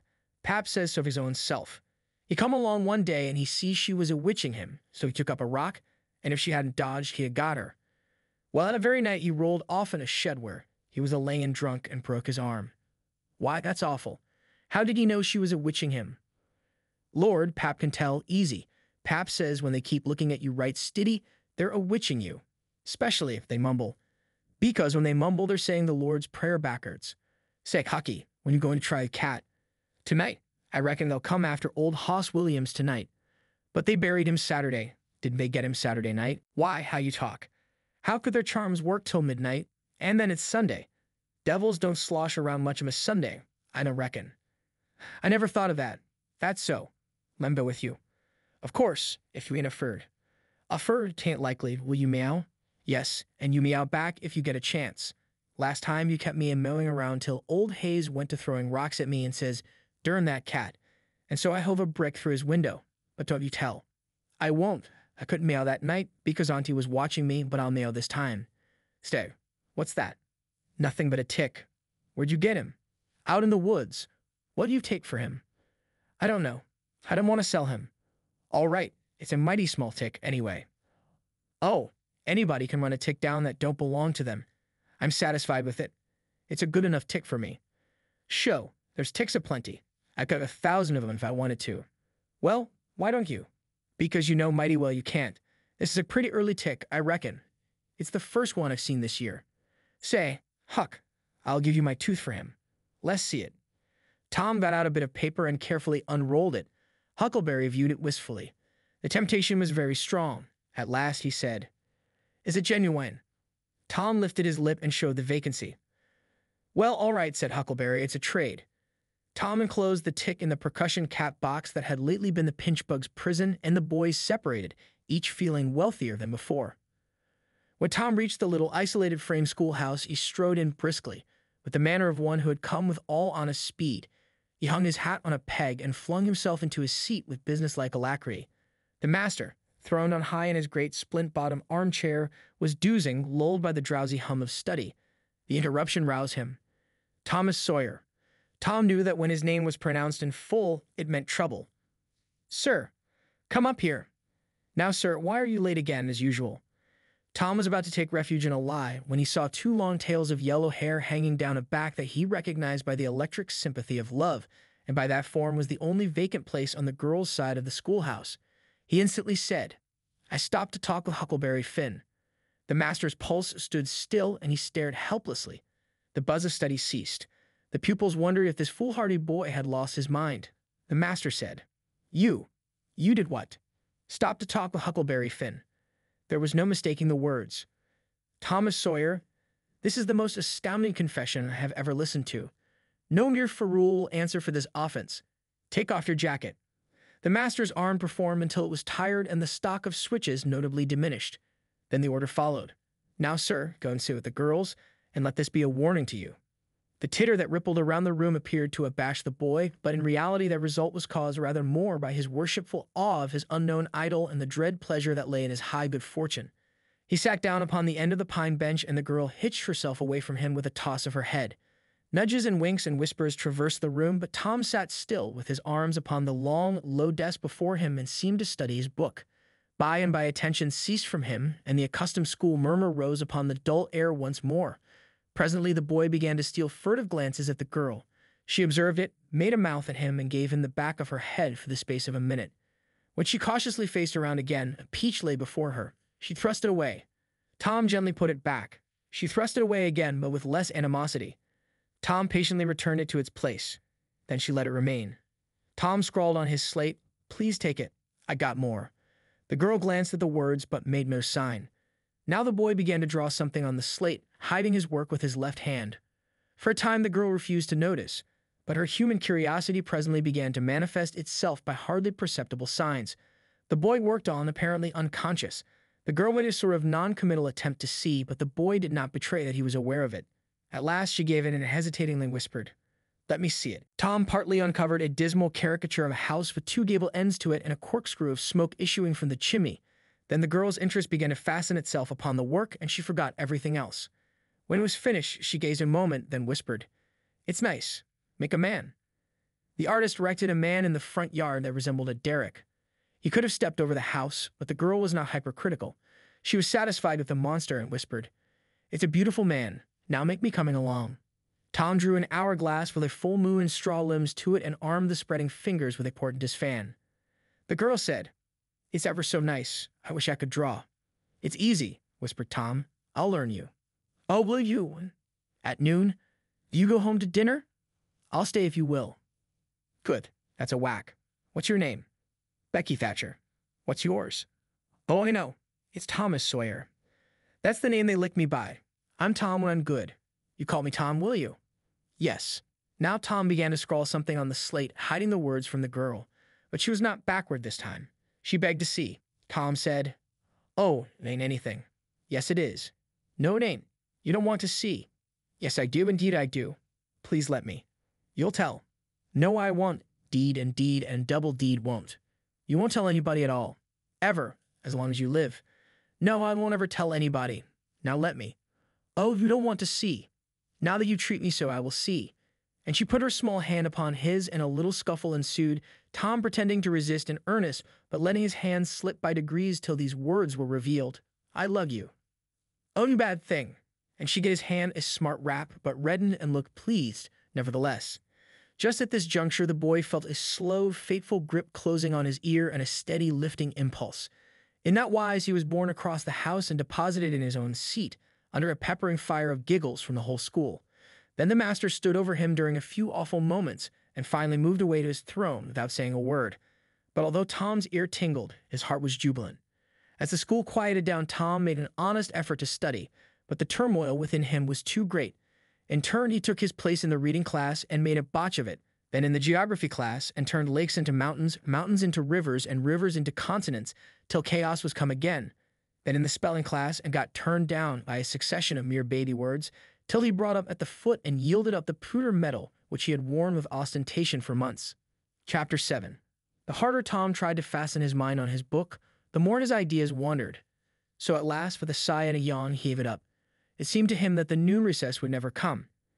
The air was utterly dead. There was not a breath stirring. It was the sleepiest of sleepy days. The drowsing murmur of the 25 studying scholars soothed the soul like the spell that is in the murmur of bees. Away off in the flaming sunshine, Cardiff Hill lifted its soft green sides through a shimmering veil of heat, tinted with the purple of distance. A few birds floated on lazy wing high in the air. No other living thing was visible but some cows, and they were asleep. Tom's heart ached to be free or else to have something of interest to do to pass the dreary time. His hand wandered into his pocket and his face lit up with a glow of gratitude that was prayer, though he did not know it. Then furtively the percussion cap box came out. He released the tick and put him on the long, flat desk. The creature probably glowed with a gratitude that amounted to prayer too at this moment, but it was premature. For when he started thankfully to travel off, Tom turned him aside with a pin and made him take a new direction. Tom's bosom friend sat next him, suffering just as Tom had been, and now he was deeply and gratefully interested in this entertainment in an instant. This bosom friend was Joe Harper. The two boys were sworn friends all the week and embattled enemies on Saturdays. Joe took a pin out of his lapel and began to assist in exercising the prisoner. The sport grew in interest momently. Soon Tom said that they were interfering with each other, and neither getting the fullest benefit of the tick. So he put Joe's slate on the desk and drew a line down the middle of it from top to bottom. Now, said he, as long as he is on your side, you can stir him up and I'll let him alone. But if you let him get away and get on my side, you're to leave him alone as long as I can keep him from crossing over. All right, go ahead. Start him up. The tick escaped from Tom presently and crossed the equator. Joe harassed him a while, and then he got away and crossed back again. This change of base occurred often. While one boy was worrying the tick with absorbing interest, the other would look on with interest as strong. The two heads bowed together over the slate, and the two souls dead to all things else. At last luck seemed to settle and abide with Joe. The tick tried this, that, and the other course and got as excited and as anxious as the boys themselves. But time and again, just as he would have victory in his very grasp, so to speak, and Tom's fingers would be twitching to begin, Joe's pin would deftly head him off and keep possession. At last Tom could stand it no longer. The temptation was too strong, so he reached out and lent a hand with his pin. Joe was angry in a moment, said he. Tom, you let him alone. I have only just wanted to stir him up a little, Joe. No, sir, ain't fair, you just let him alone. Blame it, I ain't going to stir him much. Let him alone, I tell you. I won't. You shall. He's on my side of the line. Look here, Joe Harper, whose is that tick? I don't care whose tick he is. He's on my side of the line, and you shan't touch him. Well, I'll just bet I will, though. He's my tick, and I'll do what I blame please with him, or die. A tremendous whack came down on Tom's shoulders and its duplicate on Joe's, and for the space of 2 minutes the dust continued to fly from the two jackets and the whole school to enjoy it. The boys had been too absorbed to notice the hush that had stolen upon the school a while before when the master came tiptoeing down the room and stood over them. He had contemplated a good part of the performance before he contributed his bit of variety to it. When school broke up at noon, Tom flew to Becky Thatcher and whispered in her ear, "Put on your bonnet and let on you're going home, and when you get to the corner, give the rest of 'em the slip and turn down through the lane and come back. I'll go the other way and come it over 'em the same way." So the one went off with one group of scholars and the other with another. In a little while the two met at the bottom of the lane, and when they reached the school they had it all to themselves. Then they sat together with a slate before them, and Tom gave Becky the pencil and held her hand in his, guiding it, and so created another surprising house. When the interest in art began to wane, the two fell to talking. Tom was swimming in bliss. He said, "Do you love rats?" "No, I hate them." "Well, I do too, live ones, but I mean dead ones, to swing round your head with a string."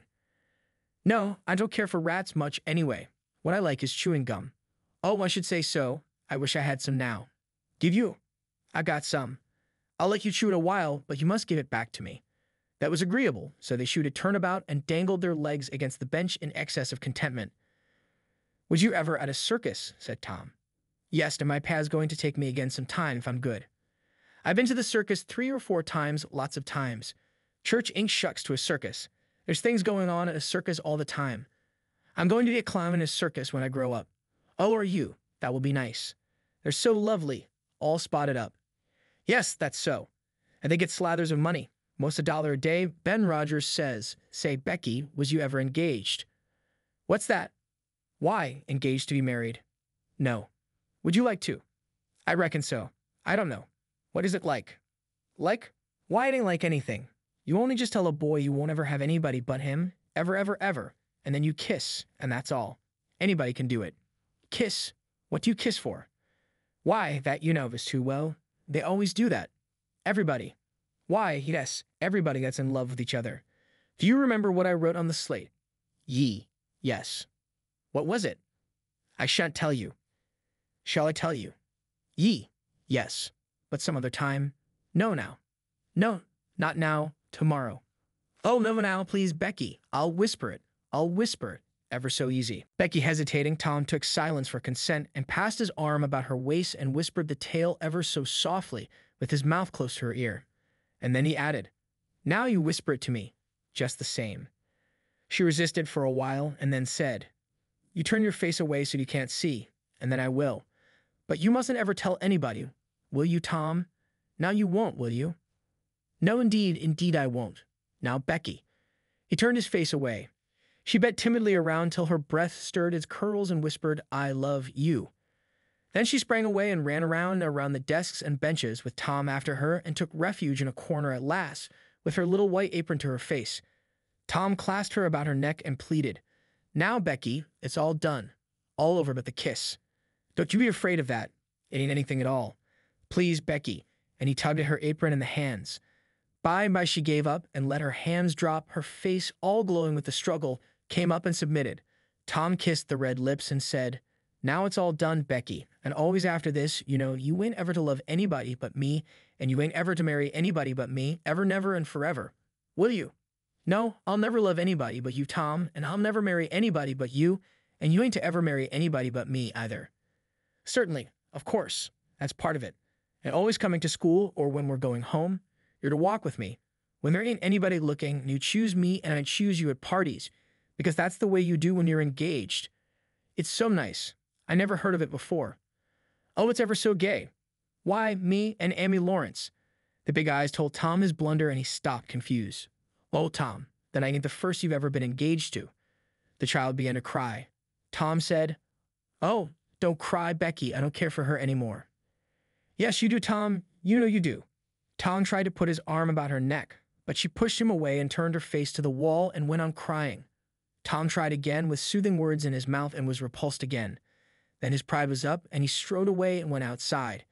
He stood about, restless and uneasy for a while, glancing at the door, every now and then hoping she would repent and come to find him. But she did not. Then he began to feel badly and fear that he was in the wrong. It was a hard struggle with him to make new advances now, but he nerved himself to it and entered. She was still standing back there in the corner, sobbing with her face to the wall. Tom's heart smote him. He went to her and stood a moment, not knowing exactly how to proceed. Then he said hesitatingly, Becky, I don't care for anybody but you. No reply, but sobs. Becky, pleadingly. Becky, won't you say something? More sobs. Tom got out his chiefest jewel, a brass knob from the top of an andiron, and passed it around her so that she could see it and said, please, Becky, won't you take it? She struck it to the floor. Then Tom marched out of the house and over the hills and far away to return to school no more that day. Presently, Becky began to suspect. She ran to the door. He was not in sight. She flew around the play yard. He was not there. Then she called, Tom. Come back, Tom. She listened intently, but there was no answer. She had no companions but silence and loneliness. So she sat down to cry again and upbraid herself, and by this time the scholars began to gather again, and she got to hide her griefs and still her broken heart and take up the cross of a long, dreary, aching afternoon with none among the strangers about her to exchange sorrows with. Chapter 8. Tom dodged hither and thither through lanes until he was well out of the track of returning scholars, and then fell into a moody jog. He crossed a small branch 2 or 3 times because of a prevailing juvenile superstition that to cross water baffled pursuit. Half an hour later, he was disappearing behind the Douglas mansion on the summit of Cardiff Hill, and the schoolhouse was hardly distinguishable away off in the valley behind him. He entered a dense wood, picked his pathless way to the center of it, and sat down on a mossy spot under a spreading oak. There was not even a zephyr stirring. The dead noonday heat had even stilled the songs of the birds. Nature lay in a trance that was broken by no sound but the occasional far-off hammering of a woodpecker, and this seemed to render the pervading silence and sense of loneliness the more profound. The boy's soul was steeped in melancholy. His feelings were in happy accord with his surroundings. He sat long with his elbows on his knees and his chin in his hands, meditating. It seemed to him that life was but a trouble at best, and he more than half envied Jimmy Hodges, so lately released. It must be very peaceful, he thought, to lie in slumber and dream forever and ever, with the wind whispering through the trees and caressing the grass and the flowers over the grave, and nothing to bother and grieve about ever any more. If he only had a clean Sunday school record, he could be willing to go and be done with it all. Now as to this girl, what had he done? Nothing. He had met the best in the world and been treated like a dog, like a very dog. She would be sorry someday, maybe when it was too late. Ah, if he could only die temporarily.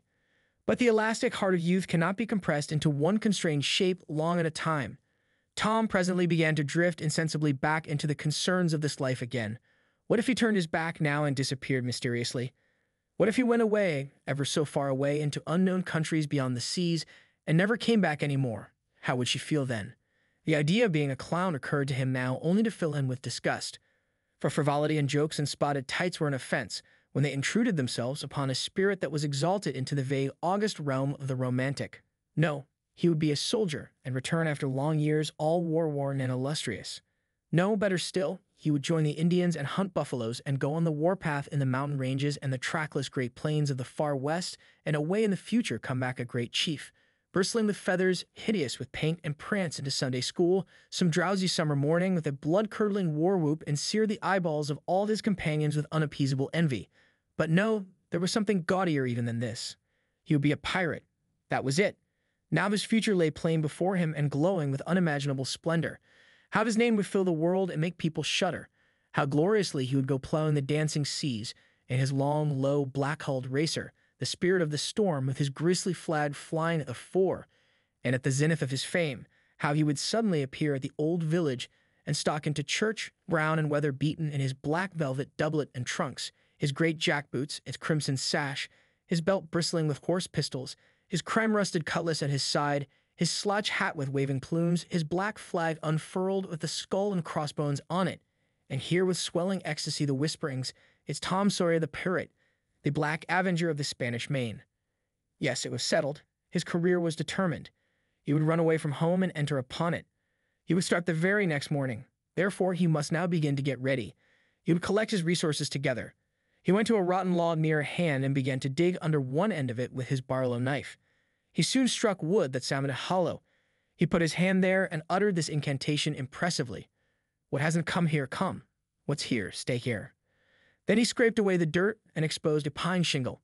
He took it up and disclosed a shapely little treasure house whose bottom and sides were of shingles. In it lay a marble. Tom's astonishment was boundless. He scratched his head with a perplexed air and said, "Well, that beats anything." Then he tossed the marble away pettishly and stood cogitating. The truth was that a superstition of his had failed here, which he and all his comrades had always looked upon as infallible. If you buried a marble with certain necessary incantations and left it alone a fortnight, and then opened the place with the incantation he had just used, you would find that all the marbles you had ever lost had gathered themselves together there meantime, no matter how widely they had been separated. But now this thing had actually and unquestionably failed. Tom's whole structure of faith was shaken to its foundations. He had many a time heard of this thing succeeding, but never of its failing before. It did not occur to him that he had tried it several times before himself, but could never find the hiding places afterward. He puzzled over the matter some time and finally decided that some witch had interfered and broken the charm. He thought he would satisfy himself on that point, so he searched around till he found a small sandy spot with a little funnel-shaped depression in it. He laid himself down and put his mouth close to this depression and called, "Doodlebug, doodlebug, tell me what I want to know. Doodlebug, doodlebug, tell me what I want to know." The sand began to work, and presently a small black bug appeared for a second and then darted under again in a fright. He dasn't tell, so it was a witch that done it. I just knowed it. He well knew the futility of trying to contend against witches, so he gave up discouraged. But it occurred to him that he might as well have the marble he had just thrown away, and therefore he went and made a patient search for it. But he could not find it. Now he went back to his treasure house and carefully placed himself just as he had been standing when he tossed the marble away. Then he took another marble from his pocket and tossed it in the same way, saying, "Brother, go find your brother." He watched where it stopped and went there and looked, but it must have fallen short or gone too far, so he tried twice more. The last repetition was successful. The two marbles lay within a foot of each other. Just here, the blast of a toy tin trumpet came faintly down the green aisles of the forest. Tom flung off his jacket and trousers, turned his suspender into a belt, raked away some brush behind the rotten log, disclosing a rude bow and arrow, a lath sword, and a tin trumpet, and in a moment had seized these things and bounded away, bare-legged with fluttering shirt. He presently halted under a great elm, blew an answering blast, and then began to tiptoe and look warily out this way and that. He said cautiously to an imaginary company, "Hold, my merry men. Keep hid till I blow." Now appeared Joe Harper as airily clad and elaborately armed as Tom. Tom called, "Hold, who comes here to Sherwood Forest without my pass? Guy of Gisborne wants no man's pass. Who art thou that fat dares to hold such language?" said Tom, prompting, for they talked by the book from memory. "Who art thou that dares to hold such language?" "I indeed. I am Robin Hood, as thy caitiff carcase soon shall know." "Then art thou indeed that famous outlaw? Right gladly will I dispute with thee the passes of the merry wood. Have at thee." They took their lath swords, dumped their other traps on the ground, struck a fencing attitude, foot to foot, and began a grave, careful combat, 2 up and 2 down. Presently Tom said, "Now you got the hang, go it lively." So they went it lively, panting and perspiring with the work. By and by Tom shouted, "Fall, fall. Why don't you fall?" "I shan't." "Why don't you fall yourself? You're getting the worst of it." "Why, that ain't anything. I can't fall. That ain't the way it is in the book." "The book says," then with one backhanded stroke he slew poor Guy of Gisborne. "You're turn around and let me hit you in the back." There was no getting around the authorities, so Joe turned, received the whack, and fell. "Now," said Joe, getting up, "you got to let me kill you. That's fair." "Why, I can't do that. It ain't in the book." "Well, it's blame mean. That's all." "Well," say Joe, "you can be Friar Tuck or Much the Miller's son, and lam me with a quarter-staff, or I'll be the sheriff of Nottingham, and you be Robin Hood a little while and kill me." This was satisfactory, and so these adventures were carried out. Then Tom became Robin Hood again, and was allowed by the treacherous nun to bleed his strength away through his neglected wound. And at last Joe, representing a whole tribe of weeping outlaws, dragged him sadly forth, gave his bow into his feeble hands, and Tom said, "Where this arrow falls, there bury poor Robin Hood under the greenwood tree." Then he shot the arrow and fell back and would have died, but he lit on a nettle and sprang up too gaily for a corpse. The boys dressed themselves, hid their accoutrements, and went off grieving that there were no outlaws any more, and wondering what modern civilization could claim to have done to compensate for their loss. They said they would rather be outlaws a year in Sherwood Forest than President of the United States forever. Chapter 9. At 9:30 that night, Tom and Sid were sent to bed as usual. They said their prayers, and Sid was soon asleep. Tom lay awake and waited in restless impatience. When it seemed to him that it must be nearly daylight, he heard the clock strike 10. This was despair. He would have tossed and fidgeted, as his nerves demanded, but he was afraid he might wake Sid. So he lay still and stared up into the dark. Everything was dismally still. By and by, out of the stillness, little, scarcely perceptible noises began to emphasize themselves. The ticking of the clock began to bring itself into notice. Old beams began to crack mysteriously. The stairs creaked faintly. Evidently spirits were abroad. A measured, muffled snore issued from Aunt Polly's chamber. And now the tiresome chirping of a cricket that no human ingenuity could locate began. Next, the ghastly ticking of a death watch in the wall at the bed's head made Tom shudder. It meant that somebody's days were numbered. Then the howl of a far-off dog rose on the night air and was answered by a fainter howl from a remoter distance. Tom was in an agony. At last he was satisfied that time had ceased and eternity begun. He began to doze in spite of himself. The clock chimed 11, but he did not hear it. And then there came, mingling with his half-formed dreams, a most melancholy caterwauling. The raising of a neighboring window disturbed him, a cry of "Scat, you devil!" and the crash of an empty bottle against the back of his aunt's woods brought him wide awake, and a single minute later he was dressed and out of the window and creeping along the roof of the L on all fours. He meowed with caution once or twice as he went, then jumped to the roof of the woodshed and thence to the ground. Huckleberry Finn was there with his dead cat. The boys moved off and disappeared in the gloom. At the end of half an hour they were wading through the tall grass of the graveyard. It was a graveyard of the old-fashioned western kind. It was on a hill, about 1.5 miles from the village.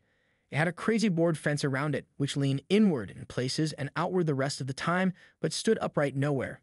Grass and weeds grew rank over the whole cemetery. All the old graves were sunken in. There was not a tombstone on the place. Round-topped, worm-eaten boards staggered over the graves, leaning for support and finding none. Sacred to the memory of so-and-so had been painted on them once, but it could no longer have been read. On the most of them, now even if there had been light. A faint wind moaned through the trees, and Tom feared it might be the spirits of the dead, complaining at being disturbed.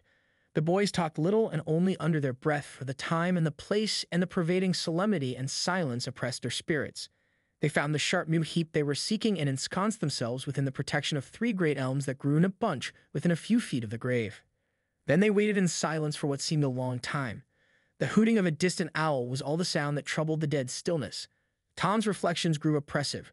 He must force some talk, so he said in a whisper, "Hucky, do you believe the dead people like it for us to be here?"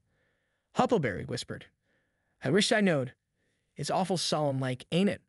"I bet it is." There was a considerable pause while the boys canvassed this matter inwardly. Then Tom whispered, "Say, Hucky, do you reckon Hoss Williams hears us talking?" "Well, of course he does. Least his spirit does." Tom, after a pause, "I wish I'd said Mr. Williams, but I never meant any harm. Everybody calls him Hoss. A body can't be too particular how they talk about these your dead people, Tom." This was a damper, and conversation died again. Presently Tom seized his comrade's arm and said, "Shh." "What is it, Tom?" And the two clung together with beating hearts. "Shh. There 'tis again. Didn't you hear it?" "Aye. There. Now you hear it." "Lord, Tom, they're coming. They're coming sure. What we do?" "I dunno. Think they'll see us?" "Oh, Tom, they can see in the dark, same as cats." "I wish I hadn't come." "Oh, don't be afeard. I don't believe they'll bother us. We ain't doing any harm. If we keep perfectly still, maybe they won't notice us at all." "I'll try to, Tom, but Lord, I'm all of a shiver." "Listen." The boys bent their heads together and scarcely breathed. A muffled sound of voices floated up from the far end of the graveyard. "Look. See there," whispered Tom. "What is it?" "It's devil fire." "Oh, Tom, this is awful." Some vague figures approached through the gloom, swinging an old-fashioned tin lantern that freckled the ground with innumerable little spangles of light. Presently Huckleberry whispered with a shudder, "It's the devils, sure enough. 3 of 'em, Lordy Tom, were goners. Can you pray?" "I'll try, but don't you be afeard. They ain't going to hurt us. Now I lay me down to sleep, Shh. What is it, Huck?" "They're humans. One of them is anyway. One of them's old Muff Potter's voice." "No, 'tain't so, is it?" "I bet I know it. Don't you stir nor budge. He ain't sharp enough to notice us. Drunk the same as usual, likely blamed old Rip." "All right, I'll keep still. Now they're stuck. Can't find it. Here they come again. Now they're hot. Cold again. Hot again. Red hot. They're pinted right, this time. Say, Huck, I know another of them voices. It's Injun Joe." "That's so, that murderin' half-breed. I'd druther they was devils a dern sight. What kin they be up to?" The whisper died wholly out now, for the 3 men had reached the grave and stood within a few feet of the boy's hiding place.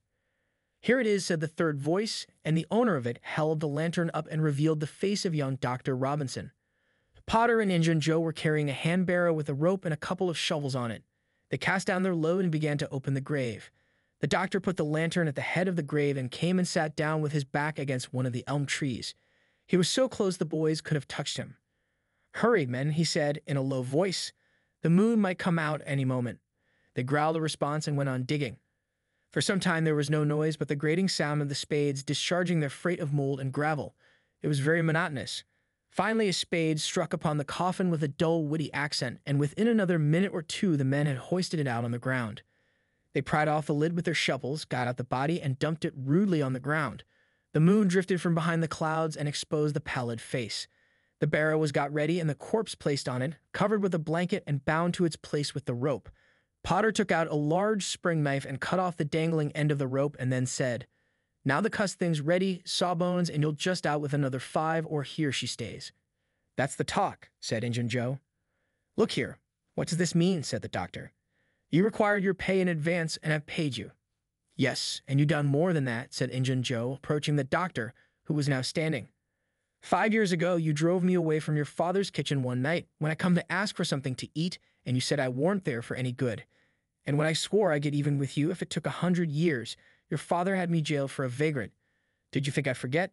The Injun blood ain't in me for nothing. And now I've got you and got to settle, you know."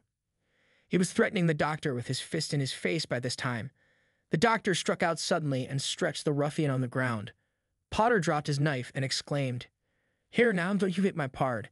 And the next moment he had grappled with the doctor, and the two were struggling with might and main, trampling the grass and tearing the ground with their heels. Injun Joe sprang to his feet, his eyes flaming with passion, snatched up Potter's knife and went creeping cat-like and stooping round and round about the combatants, seeking an opportunity. All at once the doctor flung himself free, seized the heavy headboard of William's grave and felled Potter to the earth with it. And in the same instant the half-breed saw his chance and drove the knife to the hilt in the young man's breast. He reeled and fell partly upon Potter, flooding him with his blood, and in the same moment the clouds blotted out the dreadful spectacle, and the two frightened boys went speeding away in the dark. Presently, when the moon emerged again, Injun Joe was standing over the two forms, contemplating them. The doctor murmured inarticulately, gave a long gasp or two, and was still. The half-breed muttered, "That score is settled. Damn you." Then he robbed the body, after which he put the fatal knife in Potter's open right hand and sat down on the dismantled coffin. 3, 4, 5 minutes passed, and then Potter began to stir and moan. His hand closed upon the knife. He raised it, glanced at it, and let it fall with a shudder. Then he sat up, pushing the body from him, and gazed at it and then around him, confusedly. His eyes met Joe's. "Lord, how is this, Joe?" he said. "It's a dirty business," said Joe, without moving. "What did you do it for?" I never done it. Look here, that kind of talk won't wash." Potter trembled and grew white. "I thought I got sober. I'd no business to drink tonight, but it's in my head yet. Worse than when we started here. I'm all in muddle. Can't recollect anything of it, hardly. Tell me, Joe, honest, now old feller, did I do it?" "Joe, I never meant to. 'Pon my soul and honor, I never meant to, Joe. Tell me how it was, Joe." "Oh, it's awful, and him so young and promising." "Why, you two was scuffling, and he fetched you one with a headboard, and you fell flat, and then up you come, all reeling and staggering like, and snatched the knife and jammed it into him, just as he fetched you another awful clip, and here you've laid as dead as a wedge till now." "Oh, I didn't know what I was a-doing. I wish I may die this minute if I did. It was all on account of the whiskey and the excitement, I reckon. I never used a weapon in my life before, Joe. I've fought, but never with weapons. They'll all say that. Joe, don't tell. Say you won't tell Joe. That's a good feller. I always liked you, Joe, and stood up for you, too. Don't you remember? You won't tell, will you, Joe?" And the poor creature dropped on his knees before the stolid murderer and clasped his appealing hands. "No. You've always been fair and square with me, Muff Potter, and I won't go back on you." "There now, that's as fair as a man can say." "Oh, Joe, you're an angel. I'll bless you for this the longest day I live," and Potter began to cry. "Come, now, that's enough of that. This ain't any time for blubbering. You be off yonder way, and I'll go this. Move now, and don't leave any tracks behind you." Potter started on a trot that quickly increased to a run. The half-breed stood looking after him. He muttered, "If he's as much stunned with the lick and fuddled with the rum as he had the look of being, he won't think of the knife till he's gone so far he'll be afraid to come back after it to such a place by himself. Chicken heart." 2 or 3 minutes later, the murdered man, the blanketed corpse, the lidless coffin, and the open grave were under no inspection but the moon's. The stillness was complete again, too. Chapter 10. The two boys flew on, toward the village, speechless with horror. They glanced backward over their shoulders from time to time, apprehensively, as if they feared they might be followed. Every stump that started up in their path seemed a man and an enemy, and made them catch their breath. And as they sped by some outlying cottages that lay near the village, the barking of the aroused watchdogs seemed to give wings to their feet. "If we could only get to the old tannery before we break down," whispered Tom in short catches between breaths. "I can't stand it much longer." Huckleberry's hard pantings were his only reply, and the boys fixed their eyes on the goal of their hopes and bent to their work to win it. They gained steadily on it, and at last, breast to breast, they burst through the open door and fell grateful and exhausted in the sheltering shadows beyond. By and by their pulses slowed down, and Tom whispered, "Huckleberry, what do you reckon'll come of this? If Dr. Robinson dies, I reckon hanging will come of it." "Do you, though?" "Why? I know it, Tom." Tom thought a while, then he said, "Who'll tell?" "We?" "What are you talking about? Suppose something happened and Injun Joe didn't hang. Why, he'd kill us some time or other, just as dead sure as we're a-laying here." "That's just what I was thinking to myself, Huck. If anybody tells, let Muff Potter do it, if he's fool enough. He's generally drunk enough." Tom said nothing, went on thinking. Presently he whispered, "Huck, Muff Potter don't know it. How can he tell?" "What's the reason you don't know it?" "Because he just got that whack when Injun Joe done it." "Do you reckon he could see anything?" "Do you reckon he knew anything?" "By hokey, that's so, Tom. And besides, look a here. Maybe that whack done for him." "No, 'tain't likely, Tom. He had liquor in him. I could see that, and besides, he always has. Well, when Pap's full, you might take and belt him over the head with a church, and you couldn't faze him. He says so his own self. So it's the same with Muff Potter, of course. But if a man was dead sober, I reckon maybe that whack might fetch him, I don't know. After another reflective silence, Tom said, Hucky, you sure you can keep mum? Tom, we got to keep mum. You know that. That Injun devil wouldn't make any more of drowning us than a couple of cats if it was to squeak about this and they didn't hang him. Now look-a here, Tom, let's take and swear to one another. That's what we got to do, swear to keep mum. I'm agreed. It's the best thing. Would you just hold hands and swear that we... Oh no, that wouldn't do for this. That's good enough for little rubbishy common things, especially with gals, 'cause they go back on you anyway and blab if they get in a huff. But they're order to be writing about a big thing like this. And blood. Tom's whole being applauded this idea. It was deep and dark and awful. The hour, the circumstances, the surroundings were in keeping with it. He picked up a clean pine shingle that lay in the moonlight, took a little fragment of red keel out of his pocket, got the moon on his work, and painfully scrawled these lines, emphasizing each slow-down stroke by clamping his tongue between his teeth and letting up the pressure on the upstrokes. Huck Finn and Tom Sawyer swears they will keep mum about this, and they wish they may drop down dead in their tracks if they ever tell and rot. Huckleberry was filled with admiration of Tom's facility in writing and the sublimity of his language. He at once took a pin from his lapel and was going to prick his flesh, but Tom said, Hold on. Don't do that. A pin's brass. It might have verdigris on it. What's verdigris? It's pizen. That's what it is. You just swallow some of it once. You'll see. So Tom unwound the thread from one of his needles, and each boy pricked the ball of his thumb and squeezed out a drop of blood. In time, after many squeezes, Tom managed to sign his initials using the ball of his little finger for a pen. Then he showed Huckleberry how to make an A and an F, and the oath was complete. They buried the shingle close to the wall with some dismal ceremonies and incantations, and the fetters that bound their tongues were considered to be locked and the key thrown away. The figure crept stealthily through a break in the other end of the ruined building now, but they did not notice it. Tom, whispered Huckleberry, does this keep us from ever telling, always? Of course it does. It don't make any difference what happens. We got to keep mum. We drop down dead, don't you know that? Yes, I reckon that's so. They continued to whisper for some little time. Presently a dog set up a long, lugubrious howl just outside, within 10 feet of them. The boys clasped each other suddenly, in an agony of fright. Which of us does he mean? Gasped Huckleberry. I don't know. Peep through the crack. Quick. No, you, Tom. I can't do it, Huck. Please, Tom. There 'tis again. Oh, Lordy, I'm thankful, whispered Tom. I know his voice. It's Bull Harbison. Asterisk. Asterisk, if Mr. Harbison owned a slave named Bull, Tom would have spoken of him as Harbison's Bull, but a son or a dog of that name was Bull Harbison. Oh, that's good. I tell you, Tom, I was most scared to death. I'd have bet anything it was a stray dog. The dog howled again. The boys' hearts sank once more. Oh my, that ain't no Bull Harbison, whispered Huckleberry. Do, Tom. Tom, quaking with fear, yielded and put his eye to the crack. His whisper was hardly audible when he said, Oh, Huck, it's a stray dog. Quick, Tom, quick. Who does he mean? Huck, he must mean us both. We're right together. Oh, Tom, I reckon we're goners. I reckon there ain't no mistake about where I'll go to. I've been so wicked. Dad, fetch it. This comes of playing hooky and doing everything a feller's told not to do. I might have been good like Sid if I'd have tried, but no, I wouldn't, of course. But if ever I get off this time, I lay I'll just waller in Sunday schools, and Tom began to snuffle a little. You bad, and Huckleberry began to snuffle too. Consound it, Tom Sawyer, you're just old pie, long side of what I am. Oh, Lordy, Lordy, Lordy, I wish I only had half your chance. Tom choked off and whispered, Look, Hucky, look. He's got his back to us. Hucky looked, with joy in his heart. Well, he has, by jingoes, did he before? Yes, he did, but I, like a fool, never thought. Oh, this is bully, you know. Now who can he mean? The howling stopped. Tom pricked up his ears. Shuh. What's that? He whispered. Sounds like hogs grunting. No, it's somebody snoring, Tom. That is it. Whereabouts is it, Huck? I believe it's down at t'other end. Sounds so, anyway. Pap used to sleep there, sometimes, along with the hogs, but laws bless you, he just lifts things when he snores. Besides, I reckon he ain't ever coming back to this town any more. The spirit of adventure rose in the boys' souls once more.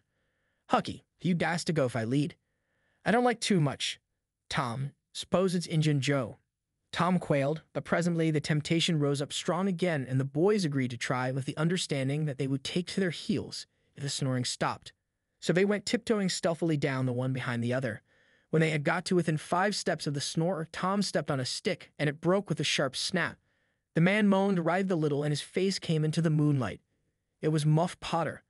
The boys' hearts had stood still, and their hopes too, when the man moved, but their fears passed away now. They tiptoed out through the broken weatherboarding and stopped at a little distance to exchange a parting word. That long, lugubrious howl rose on the night air again. They turned and saw the strange dog standing within a few feet of where Potter was lying and facing Potter with his nose pointing heavenward. "Oh, Kimini, it's him," exclaimed both boys in a breath. "Say, Tom, they say a stray dog come howling around Johnny Miller's house about midnight as much as 2 weeks ago. And a whippoorwill come in and lit on the banisters and sung the very same evening, and there ain't anybody dead there yet." "Well, I know that. And suppose there ain't. Didn't Gracie Miller fall in the kitchen fire and burn herself terrible the very next Saturday?" "Yes, but she ain't dead. And what's more, she's getting better too." "All right, you wait and see. She's a gunner, just as dead sure as Muff Potter's a gunner. That's what the niggers say, and they know all about these kind of things, Huck." Then they separated, cogitating. When Tom crept in at his bedroom window, the night was almost spent. He undressed with excessive caution and fell asleep, congratulating himself that nobody knew of his escapade. He was not aware that the gently snoring Sid was awake, and had been so for an hour. When Tom awoke, Sid was dressed and gone. There was a late look in the light, a late sense in the atmosphere. He was startled. Why had he not been cowed, persecuted till he was up as usual? The thought filled him with bodings. Within 5 minutes he was dressed and downstairs, feeling sore and drowsy. The family were still at table, but they had finished breakfast. There was no voice of rebuke, but there were averted eyes. There was a silence and an air of solemnity that struck a chill to the culprit's heart. He sat down and tried to seem gay, but it was uphill work. It roused no smile, no response, and he lapsed into silence and let his heart sink down to the depths. After breakfast, his aunt took him aside, and Tom almost brightened in the hope that he was going to be flogged. But it was not so. His aunt wept over him and asked him how he could go and break her old heart so, and finally told him to go on and ruin himself and bring her gray hairs with sorrow to the grave, for it was no use for her to try any more. This was worse than 1,000 whippings, and Tom's heart was sorer now than his body. He cried, he pleaded for forgiveness, promised to reform over and over again, and then received his dismissal, feeling that he had won but an imperfect forgiveness and established but a feeble confidence. He left the presence too miserable to even feel revengeful towards Sid, and so the latter's prompt retreat through the back gate was unnecessary. He moped to school gloomy and sad, and took his flogging, along with Joe Harper, for playing hooky the day before, with the air of one whose heart was busy with heavier woes and wholly dead to trifles. Then he betook himself to his seat, rested his elbows on his desk and his jaws in his hands, and stared at the wall with the stony stare of suffering that has reached the limit and can no further go. His elbow was pressing against some hard substance.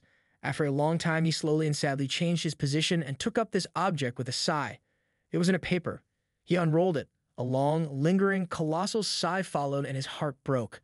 It was his brass andiron knob. His final feather broke the camel's back. Chapter 11.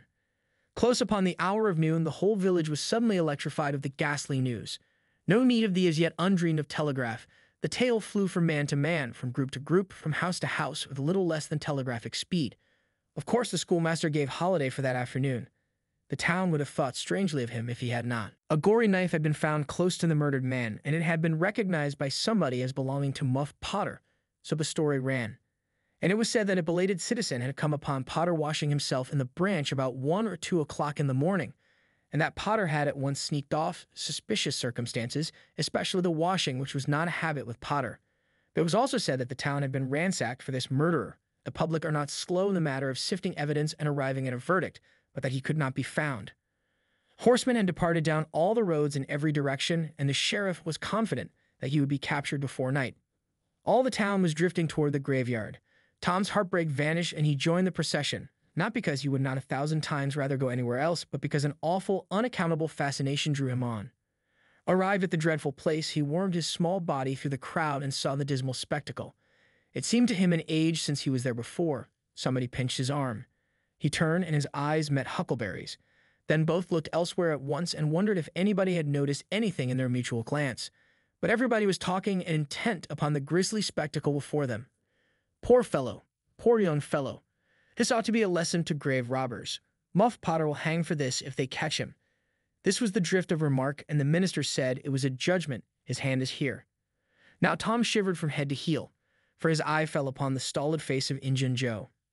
At this moment the crowd began to sway and struggle, and voices shouted, "It's him! It's him! He's coming himself!" Who? Who? From 20 voices. Muff Potter. Hallo, he's stopped. Look out, he's turning. Don't let him get away. People in the branches of the trees over Tom's head said he wasn't trying to get away. He only looked doubtful and perplexed. Infernal impudence, said a bystander. Wanted to come and take a quiet look at his work, I reckon. Didn't expect any company.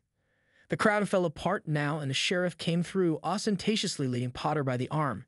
The poor fellow's face was haggard, and his eyes showed the fear that was upon him. When he stood before the murdered man, he shook as with a palsy, and he put his face in his hands and burst into tears. I didn't do it, friends, he sobbed. Upon my word and honor, I never done it. Who's accused you? Shouted a voice. This shot seemed to carry home. Potter lifted his face and looked around him with a pathetic hopelessness in his eyes. He saw Injun Joe and exclaimed, "Oh, Injun Joe, you promised me you'd never. Is that your knife?" And it was thrust before him by the sheriff. Potter would have fallen if they had not caught him and eased him to the ground. Then he said, "Something told me if I didn't come back and get," he shuddered, then waved his nerveless hand with a vanquished gesture and said, "Tell him, Joe. Tell him. It ain't any use anymore." Then Huckleberry and Tom stood dumb and staring and heard the stony-hearted liar reel off his serene statement, they expecting every moment that the clear sky would deliver God's lightnings upon his head, and wondering to see how long the stroke was delayed. And when he had finished and still stood alive and whole, their wavering impulse to break their oath and save the poor betrayed prisoner's life faded and vanished away, for plainly this miscreant had sold himself to Satan, and it would be fatal to meddle with the property of such a power as that. "Why didn't you leave? What did you want to come here for?" somebody said. "I couldn't help it. I couldn't help it," Potter moaned. "I wanted to run away, but I couldn't seem to come anywhere but here," and he fell to sobbing again. Injun Joe repeated his statement just as calmly a few minutes afterward on the inquest under oath, and the boys, seeing that the lightnings were still withheld, were confirmed in their belief that Joe had sold himself to the devil. He was now become, to them, the most balefully interesting object they had ever looked upon, and they could not take their fascinated eyes from his face. They inwardly resolved to watch him nights when opportunity should offer, in the hope of getting a glimpse of his dread master. Injun Joe helped to raise the body of the murdered man and put it in a wagon for removal, and it was whispered through the shuddering crowd that the wound bled a little. The boys thought that this happy circumstance would turn suspicion in the right direction, but they were disappointed, for more than one villager remarked, "It was within 3 feet of Muff Potter when it done it." Tom's fearful secret and gnawing conscience disturbed his sleep for as much as a week after this, and at breakfast one morning Sid said, "Tom, you pitch around and talk in your sleep so much that you keep me awake half the time." Tom blanched and dropped his eyes. "It's a bad sign," said Aunt Polly gravely. "What you got on your mind, Tom?" "Nothing. Nothing that I know of." But the boy's hand shook so that he spilled his coffee. "And you do talk such stuff," Sid said. "Last night you said, it's blood, that's what it is. You said that over and over. And you said, 'Don't torment me so. I'll tell.'" "Tell what? What is it you'll tell?" Everything was swimming before Tom. There is no telling what might have happened now, but luckily the concern passed out of Aunt Polly's face, and she came to Tom's relief without knowing it. She said, "Sho, it's that dreadful murder. I dream about it most every night myself. Sometimes I dream it's me that done it." Mary said she had been affected much the same way. Sid seemed satisfied. Tom got out of the presence as quick as he plausibly could, and after that he complained of toothache for a week and tied up his jaws every night. He never knew that Sid lay nightly watching and frequently slipped the bandage free and then leaned on his elbow listening a good while at a time, and afterwards slipped the bandage back to its place again. Tom's distress of mind wore off gradually and the toothache grew irksome and was discarded. If Sid really managed to make anything out of Tom's disjointed mutterings, he kept it to himself. It seemed to Tom that his schoolmates never would get done holding inquests on dead cats, and thus keeping his trouble present to his mind. Sid noticed that Tom never was coroner at one of these inquiries, though it had been his habit to take the lead in all new enterprises. He noticed, too, that Tom never acted as a witness, and that was strange. And Sid did not overlook the fact that Tom even showed a marked aversion to these inquests and always avoided them when he could. Sid marveled, but said nothing. However, even inquests went out of vogue at last, and ceased to torture Tom's conscience. Every day or two, during this time of sorrow, Tom watched his opportunity and went to the little grated jail window and smuggled such small comforts through to the murderer as he could get hold of. The jail was a trifling little brick den that stood in a marsh at the edge of the village, and no guards were afforded for it. Indeed, it was seldom occupied. These offerings greatly helped to ease Tom's conscience. The villagers had a strong desire to tar and feather Injun Joe and ride him on a rail for body snatching, but so formidable was his character that nobody could be found who was willing to take the lead in the matter, so it was dropped. He had been careful to begin both of his inquest statements with the fight, without confessing the grave robbery that preceded it. Therefore, it was deemed wisest not to try the case in the courts at present. Chapter 12. One of the reasons why Tom's mind had drifted away from its secret troubles was that it had found a new and weighty matter to interest itself about. Becky Thatcher had stopped coming to school. Tom had struggled with his pride a few days and tried to whistle her down the wind, but failed. He began to find himself hanging around her father's house nights and feeling very miserable. She was ill. What if she should die? There was distraction in the thought. He no longer took an interest in war, nor even in piracy. The charm of life was gone. There was nothing but dreariness left. He put his hoop away and his bat. There was no joy in them anymore. His aunt was concerned.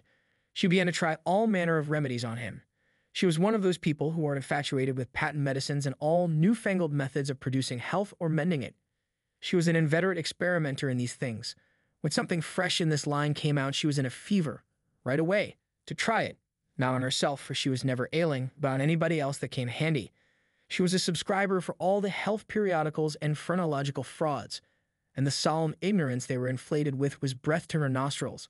All the rot they contained about ventilation and how to go to bed, and how to get up, and what to eat, and what to drink, and how much exercise to take, and what frame of mind to keep one's self in, and what sort of clothing to wear, was all gospel to her, and she never observed that her health journals of the current month customarily upset everything they had recommended the month before. She was as simple-hearted and honest as the day was long, and so she was an easy victim. She gathered together her quack periodicals and her quack medicines, and thus armed with death, went about on her pale horse, metaphorically speaking, with hell following after. But she never suspected that she was not an angel of healing in the balm of Gilead in disguise to the suffering neighbors. The water treatment was new now, and Tom's low condition was a windfall to her. She had him out at daylight every morning, stood him up in the woodshed, and drowned him with a deluge of cold water. Then she scrubbed him down with a towel like a file, and so brought him to. Then she rolled him up in a wet sheet, and put him away under blankets till she sweated his soul clean, and the yellow stains of it came through his pores, as Tom said. Yet notwithstanding all this, the boy grew more and more melancholy and pale and dejected. She added hot baths, sitz baths, shower baths, and plunges. The boy remained as dismal as a hearse. She began to assist the water with a slim oatmeal diet and blister plasters. She calculated his capacity as she would a jug's and filled him up every day with quack cure-alls. Tom had become indifferent to persecution by this time. This phase filled the old lady's heart with consternation. This indifference must be broken up at any cost. Now she heard of painkiller for the first time. She ordered a lot at once. She tasted it and was filled with gratitude. It was simply fire in a liquid form. She dropped the water treatment and everything else and pinned her faith to painkiller. She gave Tom a teaspoonful and watched with the deepest anxiety for the result. Her troubles were instantly at rest, her soul at peace again, for the indifference was broken up. The boy could not have shown a wilder, heartier interest if she had built a fire under him. Tom felt that it was time to wake up. This sort of life might be romantic enough in his blighted condition, but it was getting to have too little sentiment and too much distracting variety about it. So he thought over various plans for relief and finally hit upon that of professing to be fond of painkiller. He asked for it so often that he became a nuisance, and his aunt ended by telling him to help himself and quit bothering her. If it had been Sid, she would have had no misgivings to alloy her delight, but since it was Tom, she watched the bottle clandestinely. She found that the medicine did really diminish, but it did not occur to her that the boy was mending the health of a crack in the sitting-room floor with it. One day Tom was in the act of dosing the crack when his aunt's yellow cat came along, purring, eyeing the teaspoon avariciously, and begging for a taste. Tom said, "Don't ask for it unless you want it, Peter." But Peter signified that he did want it. "You better make sure." Peter was sure. "Now you've asked for it, and I'll give it to you, because there ain't anything mean about me, but if you find you don't like it, you mustn't blame anybody but your own self." Peter was agreeable, so Tom pried his mouth open and poured down the painkiller. Peter sprang a couple of yards in the air, and then delivered a war whoop and set off round and round the room, banging against furniture, upsetting flower pots, and making general havoc.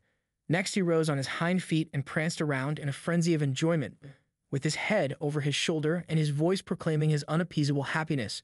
Then he went tearing around the house again, spreading chaos and destruction in his path. Aunt Polly entered in time to see him throw a few double somersets, deliver a final mighty hurrah, and sail through the open window, carrying the rest of the flower pots with him. The old lady stood petrified with astonishment, peering over her glasses. Tom lay on the floor, expiring with laughter. "Tom, what on earth ails that cat?" "I don't know, Aunt," gasped the boy. "Why, I never see anything like it. What did make him act so?" "'Deed, I don't know, Aunt Polly. Cats always act so when they're having a good time." "They do, they?" There was something in the tone that made Tom apprehensive. "Yes'm. That is, I believe they do." "You do?" "Yes'm." The old lady was bending down, Tom watching with interest emphasized by anxiety. Too late he divined her drift. The handle of the telltale teaspoon was visible under the bed valance. Aunt Polly took it, held it up. Tom winced and dropped his eyes. Aunt Polly raised him by the usual handle, his ear, and cracked his head soundly with her thimble. "Now, sir, what did you want to treat that poor dumb beast so for?" "I done it out of pity for him, because he hadn't any aunt." "Hadn't any aunt? You numbskull. What has that got to do with it?" "Heaps, because if he'd had one, she'd have burnt him out herself. She'd have roasted his bowels out of him without any more feeling than if he was a human." Aunt Polly felt a sudden pang of remorse. This was putting the thing in a new light. What was cruelty to a cat might be cruelty to a boy, too. She began to soften. She felt sorry. Her eyes watered a little, and she put her hand on Tom's head and said gently, "I was mean for the best, Tom. And Tom, it did do you good." Tom looked up in her face with just a perceptible twinkle peeping through his gravity. "I know you was meaning for the best, Auntie, and so was I with Peter. It done him good, too. I never see him get around so since. Oh, go along with you, Tom, before you aggravate me again. And you try and see if you can't be a good boy for once, and you needn't take any more medicine."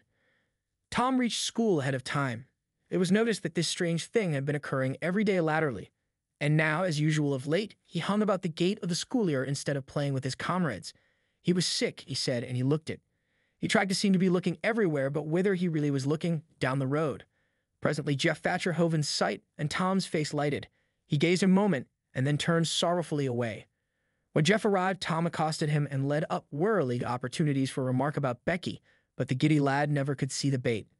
Tom watched and watched, hoping whenever a frisking frock came in sight, and hating the owner of it as soon as he saw she was not the right one. At last frocks ceased to appear, and he dropped hopelessly into the dumps. He entered the empty schoolhouse and sat down to suffer. Then one more frock passed in at the gate, and Tom's heart gave a great bound. The next instant he was out and going on like an Indian, yelling, laughing, chasing boys, jumping over the fence at risk of life and limb, throwing handsprings, standing on his head, doing all the heroic things he could conceive of and keeping a furtive eye out all the while to see if Becky Thatcher was noticing. But she seemed to be unconscious of it all. She never looked. Could it be possible that she was not aware that he was there? He carried his exploits to her immediate vicinity, came war-whooping around, snatched a boy's cap, hurled it to the roof of the schoolhouse, broke through a group of boys, tumbling them in every direction, and fell sprawling himself under Becky's nose, almost upsetting her. And she turned, with her nose in the air, and he heard her say, "Meph, some people think they're mighty smart, always showing off." Tom's cheeks burned. He gathered himself up and sneaked off, crushed and crestfallen. Chapter 13. Tom's mind was made up now. He was gloomy and desperate. He was a forsaken, friendless boy, he said. Nobody loved him. When they found out what they had driven him to, perhaps they would be sorry. He had tried to do right and get along, but they would not let him. Since nothing would do them but to be rid of him, let it be so. And let them blame him for the consequences. Why shouldn't they? What right had the friendless to complain? Yes, they had forced him to it at last. He would lead a life of crime. There was no choice. By this time he was far down Meadow Lane, and the bell for school to take up tinkled faintly upon his ear. He sobbed now to think he should never hear that old familiar sound any more. It was very hard, but it was forced on him. Since he was driven out into the cold world, he must submit, but he forgave them. Then the sobs came thick and fast. Just at this point he met his soul's sworn comrade, Joe Harper, hard-eyed and with evidently a great and dismal purpose in his heart. Plainly here were two souls with but a single thought. Tom, wiping his eyes with his sleeve, began to blubber out something about a resolution to escape from hard usage and lack of sympathy at home by roaming abroad into the great world never to return, and ended by hoping that Joe would not forget him. But it transpired that this was a request which Joe had just been going to make of Tom, and had come to hunt him up for that purpose. His mother had whipped him for drinking some cream which he had never tasted and knew nothing about. It was plain that she was tired of him and wished him to go. If she felt that way, there was nothing for him to do but succumb. He hoped she would be happy and never regret having driven her poor boy out into the unfeeling world to suffer and die. As the two boys walked sorrowing along, they made a new compact to stand by each other and be brothers and never separate till death relieved them of their troubles. Then they began to lay their plans. Joe was for being a hermit and living on crusts in a remote cave and dying sometime of cold and want and grief. But after listening to Tom, he conceded that there were some conspicuous advantages about a life of crime, and so he consented to be a pirate. 3 miles below Street Petersburg, at a point where the Mississippi River was a trifle over a mile wide, there was a long, narrow, wooded island with a shallow bar at the head of it, and this offered well as a rendezvous.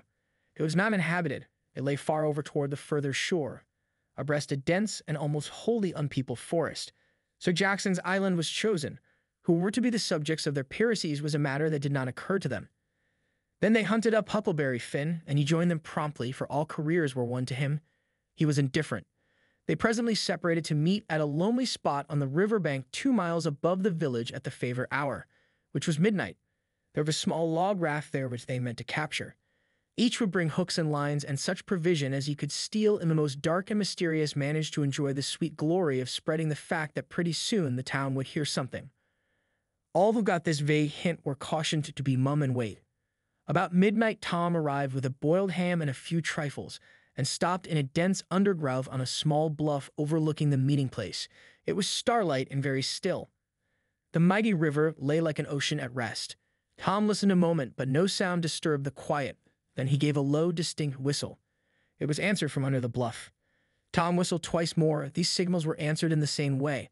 Then a guarded voice said, "Who goes there?" "Tom Sawyer, the Black Avenger of the Spanish Main. Name your names." Huck Finn, the Red-Handed, and Joe Harper, the Terror of the Seas. Tom had furnished these titles from his favorite literature. "'Tis well, keep the countersign." 2 hoarse whispers delivered the same awful words simultaneously to the brooding night. "Blood."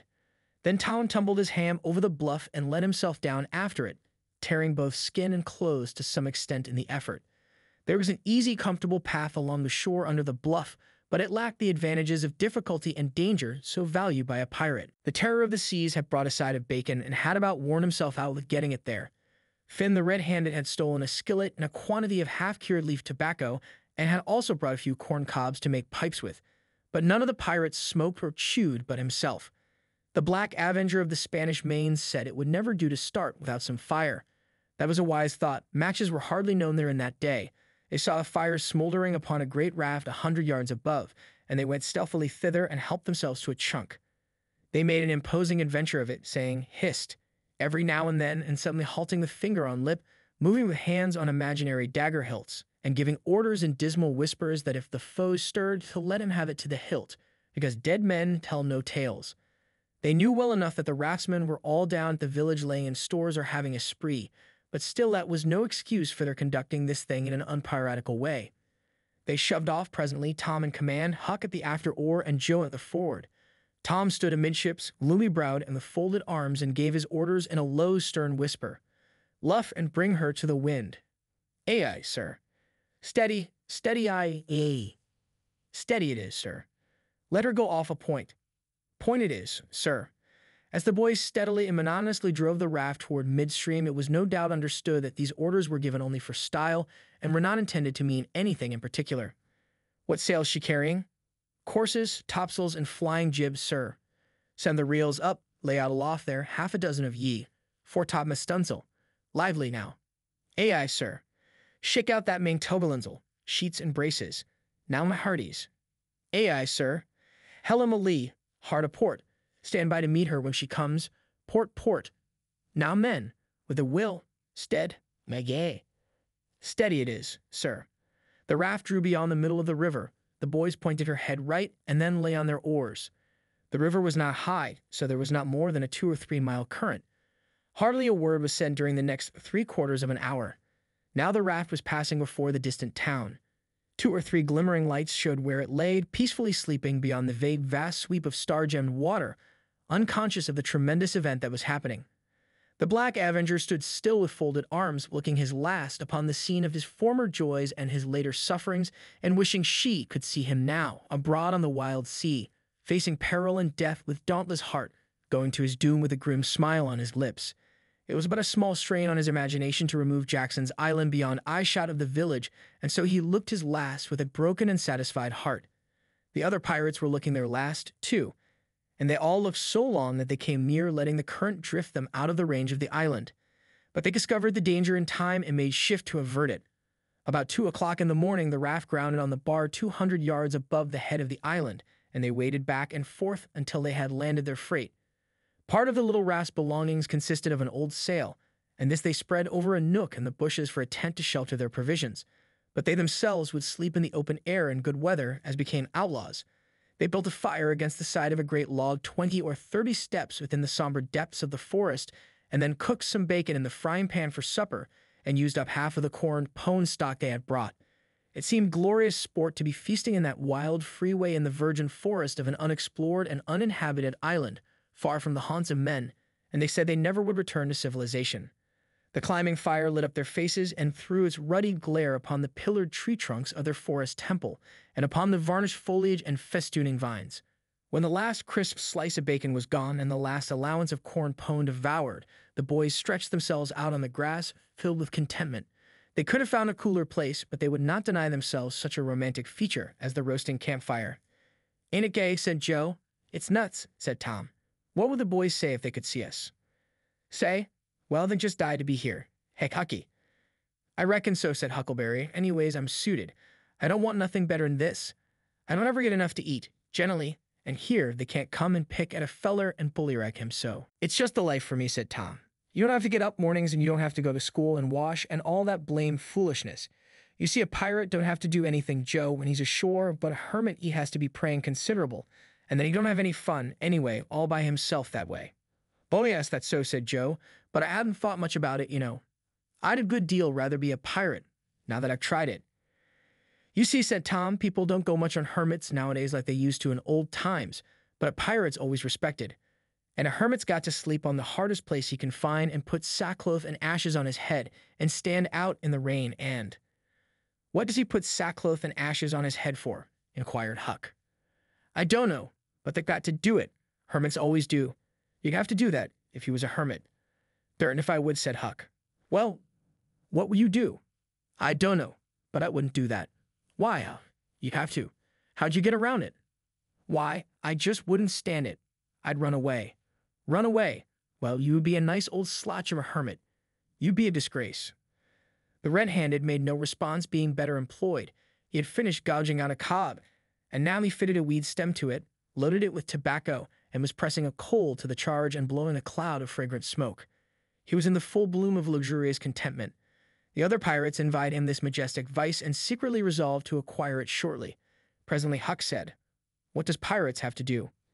Tom said, "Oh, they have just a bully time, take ships and burn them, and get the money and bury it in awful places in their island where there's ghosts and things to watch it, and kill everybody in the ships, make 'em walk a plank." "And they carry the women to the island," said Joe. "They don't kill the women." "No," assented Tom, "they don't kill the women. They're too noble, and the women's always beautiful too." "And don't they wear the bulliest clothes?" "Oh, no. All gold and silver and diamonds," said Joe with enthusiasm. "Who?" said Huck. "Why, the pirates." Huck scanned his own clothing forlornly. "I reckon I ain't dressed fittin' for a pirate," said he with a regretful pathos in his voice, "but I ain't got none but these." But the other boys told him the fine clothes would come fast enough after they should have begun their adventures. They made him understand that his poor rags would do to begin with, though it was customary for wealthy pirates to start with a proper wardrobe. Gradually their talk died out and drowsiness began to steal upon the eyelids of the little waifs. The pipe dropped from the fingers of the red-handed, and he slept the sleep of the conscience-free and the weary. The terror of the seas and the Black Avenger of the Spanish Main had more difficulty in getting to sleep. They said their prayers inwardly and lying down, since there was nobody there with authority to make them kneel and recite aloud. In truth, they had a mind not to say them at all, but they were afraid to proceed to such lengths as that, lest they might call down a sudden and special thunderbolt from heaven. Then at once they reached and hovered upon the imminent verge of sleep, but an intruder came now that would not down. It was conscience. They began to feel a vague fear that they had been doing wrong to run away. And next they thought of the stolen meat, and then the real torture came. They tried to argue it away by reminding conscience that they had purloined sweetmeats and apples scores of times. But conscience was not to be appeased by such thin plausibilities. It seemed to them, in the end, that there was no getting around the stubborn fact that taking sweetmeats was only hooking, while taking bacon and hams and such valuables was plain simple stealing, and there was a command against that in the Bible. So they inwardly resolved that so long as they remained in the business, their piracies should not again be sullied with the crime of stealing. Then conscience granted a truce, and these curiously inconsistent pirates fell peacefully to sleep. Chapter 14. When Tom awoke in the morning, he wondered where he was. He sat up and rubbed his eyes and looked around. Then he comprehended. It was the cool gray dawn, and there was a delicious sense of repose and peace in the deep pervading calm and silence of the woods. Not a leaf stirred, not a sound obtruded upon great nature's meditation. Beaded dewdrops stood upon the leaves and grasses. A white layer of ashes covered the fire, and a thin blue breath of smoke rose straight into the air. Joe and Huck still slept. Now far away in the woods a bird called. Another answered. Presently the hammering of the woodpecker was heard. Gradually the cool dim gray of the morning whitened, and as gradually sounds multiplied and life manifested itself. The marvel of nature shaking off sleep and going to work unfolded itself to the musing boy. A little green worm came crawling over a dewy leaf, lifting 2/3 of his body into the air from time to time and sniffing around, then proceeding again, for he was measuring, Tom said, and when the worm approached him, of his own accord he sat as still as a stone, with his hopes rising and falling by turns as the creature still came toward him or seemed inclined to go elsewhere. And when at last it considered a painful moment with its curved body in the air, and then came decisively down upon Tom's leg and began a journey over him, his whole heart was glad, for that meant that he was going to have a new suit of clothes, without the shadow of a doubt a gaudy piratical uniform. Now a procession of ants appeared, from nowhere in particular, and went about their labors. One struggled manfully about with a dead spider 5 times as big as itself in its arms and lugged it straight up a tree trunk. A brown-spotted ladybug climbed the dizzy height of a grass blade, and Tom bent down close to it and said, Ladybug, Ladybug, fly away home, your house is on fire, your children's alone, and she took wing and went off to see about it, which did not surprise the boy, for he knew of old that this insect was credulous about conflagrations, and he had practiced upon its simplicity more than once.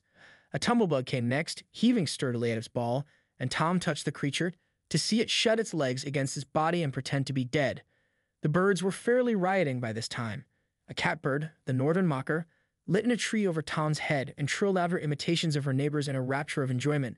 Then a shrill jay squawked down, a flash of blue flame, and stopped on a twig almost within the boy's reach, cocked his head to one side, and eyed the strangers with a consuming curiosity. A gray squirrel and a big fellow of the fox kind came scurrying along, sitting up at intervals to inspect and chatter at the boys, for the wild things had probably never seen a human being before and scarcely knew whether to be afraid or not.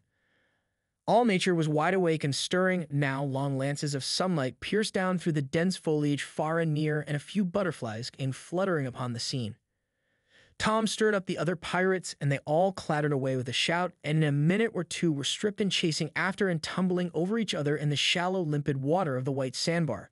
They felt no longing for the little village sleeping in the distance beyond the majestic waste of water. A vagrant current or a slight rise in the river had carried off their raft, but this only gratified them, since its going was something like burning the bridge between them and civilization. They came back to camp wonderfully refreshed, glad-hearted, and ravenous, and they soon had the campfire blazing up again. Huck found a spring of clear cold water close by, and the boys made cups of broad oak or hickory leaves, and felt that water, sweetened with such a wildwood charm as that, would be a good enough substitute for coffee. While Joe was slicing bacon for breakfast, Tom and Huck asked him to hold on a minute. They stepped to a promising nook in the riverbank and threw in their lines. Almost immediately they had reward. Joe had not had time to get impatient before they were back again with some handsome bass, a couple of sun perch, and a small catfish, provisions enough for quite a family. They fried the fish with the bacon and were astonished, for no fish had ever seemed so delicious before. They did not know that the quicker a freshwater fish is on the fire after he is caught, the better he is, and they reflected little upon what a sauce open-air sleeping, open-air exercise, bathing, and a large ingredient of hunger make too.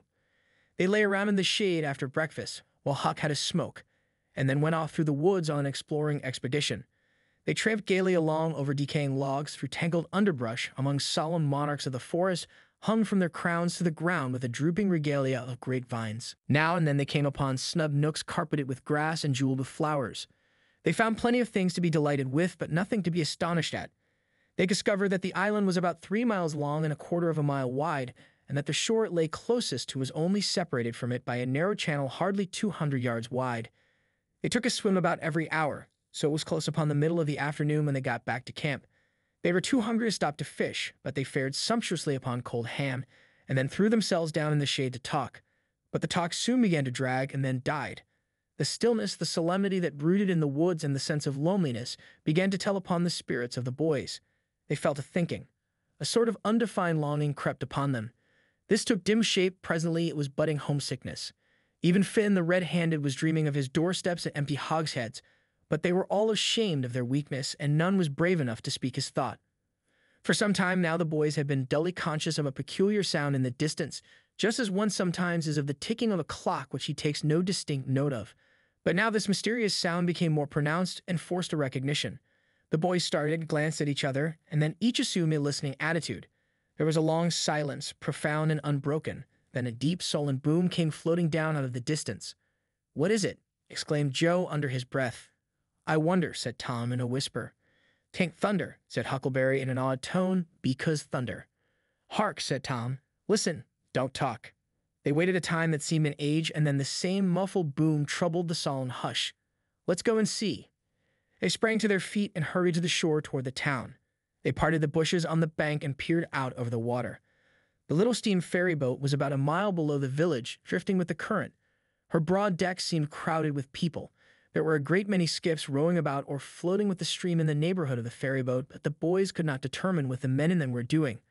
Presently a great jet of white smoke burst from the ferry boat's side, and as it expanded and rose in a lazy cloud, that same dull throb of sound was borne to the listeners again. "I know now," exclaimed Tom. "Somebody's drowned." "That's it," said Huck. "They done that last summer when Bill Turner got drowned. They shoot a cannon over the water, and that makes him come up to the top. Yes, and they take loaves of bread and put quicksilver in 'em and set 'em afloat, and wherever there's anybody that's drowned, they'll float right there and stop." "Yes, I've heard about that," said Joe. "I wonder what makes the bread do that." "Oh, it ain't the bread so much," said Tom. "I reckon it's mostly what they say over it before they start it out." "But they don't say anything over it," said Huck. "I've seen 'em and they don't." "Well, that's funny," said Tom.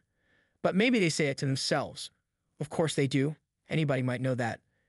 The other boys agreed that there was reason in what Tom said, because an ignorant lump of bread, uninstructed by an incantation, could not be expected to act very intelligently when set upon an errand of such gravity. "By jings, I wish I was over there now," said Joe.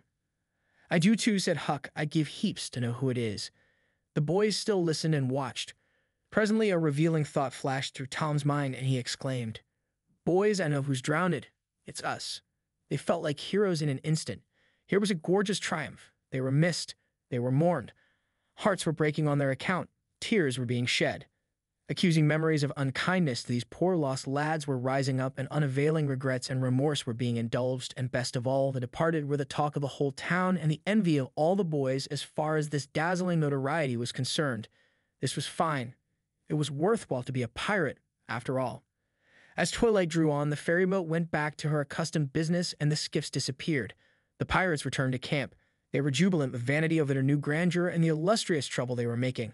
They caught fish, cooked supper, and ate it, and then fell to guessing at what the village was thinking and saying about them. And the pictures they drew of the public distress on their account were gratifying to look upon, from their point of view. But when the shadows of night closed them in, they gradually ceased to talk and sat gazing into the fire, with their minds evidently wandering elsewhere. The excitement was gone now, and Tom and Joe could not keep back thoughts of certain persons at home who were not enjoying this fine frolic as much as they were. Misgivings came. They grew troubled and unhappy. A sigh or two escaped unawares. By and by Joe timidly ventured upon a roundabout feeler as to how the others might look upon a return to civilization. Not right now. What? Tom withered him with derision. Huck, being uncommitted as yet, joined in with Tom, and the waverer quickly explained, and was glad to get out of the scrape with as little taint of chicken-hearted homesickness clinging to his garments as he could. Mutiny was effectually laid to rest for the moment. As the night deepened, Huck began to nod and presently to snore. Joe followed next. Tom lay upon his elbow motionless for some time, watching the two intently. At last he got up cautiously on his knees and went searching among the grass and the flickering reflections flung by the campfire. He picked up and inspected several large semi-cylinders of the thin white bark of a sycamore and finally chose two which seemed to suit him. Then he knelt by the fire and painfully wrote something upon each of these with his red keel. One he rolled up and put in his jacket pocket, and the other he put in Joe's hat and removed it to a little distance from the owner. And he also put into the hat certain schoolboy treasures of almost inestimable value. Among them a lump of chalk, an India rubber ball, 3 fishhooks, and one of that kind of marbles known as a sure enough crystal. Then he tiptoed his way cautiously among the trees till he felt that he was out of hearing and straightway broke into a keen run in the direction of the sandbar. Chapter 15.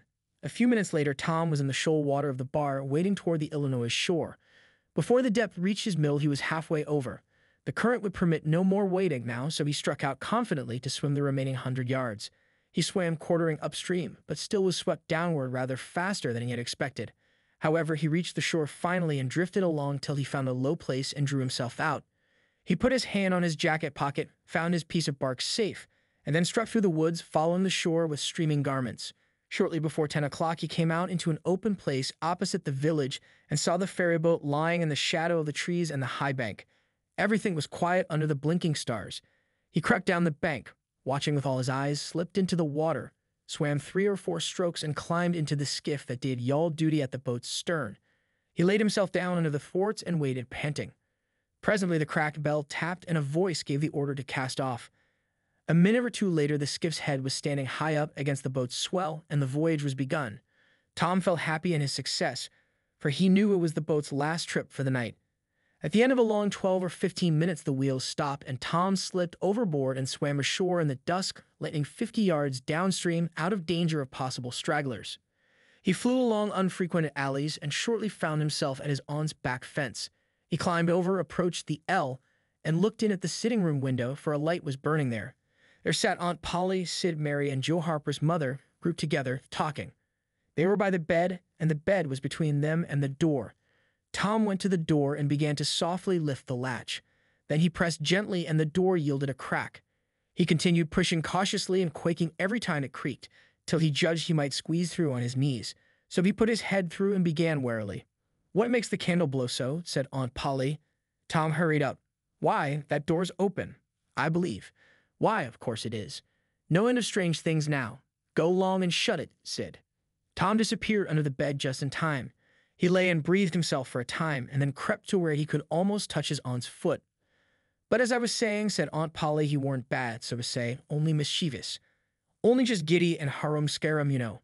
He weren't any more responsible than a colt. He never meant any harm, and he was the best-hearted boy that ever was." And she began to cry. "It was just so with my Joe, always full of his devilment and up to every kind of mischief, but he was just as unselfish and kind as he could be, and laws bless me, to think I went and whipped him for taking that cream, never once recollecting that I throwed it out myself because it was sour, and I never to see him again in this world, never, never, never, poor abused boy." And Mrs. Harper sobbed as if her heart would break. "I hope Tom's better off where he is," said Sid, "but if he'd been better in some ways." "Sid," Tom felt the glare of the old lady's eye, though he could not see it. "Not a word against my Tom, now that he's gone. God will take care of him. Never you trouble yourself, sir." "Oh, Mrs. Harper, I don't know how to give him up.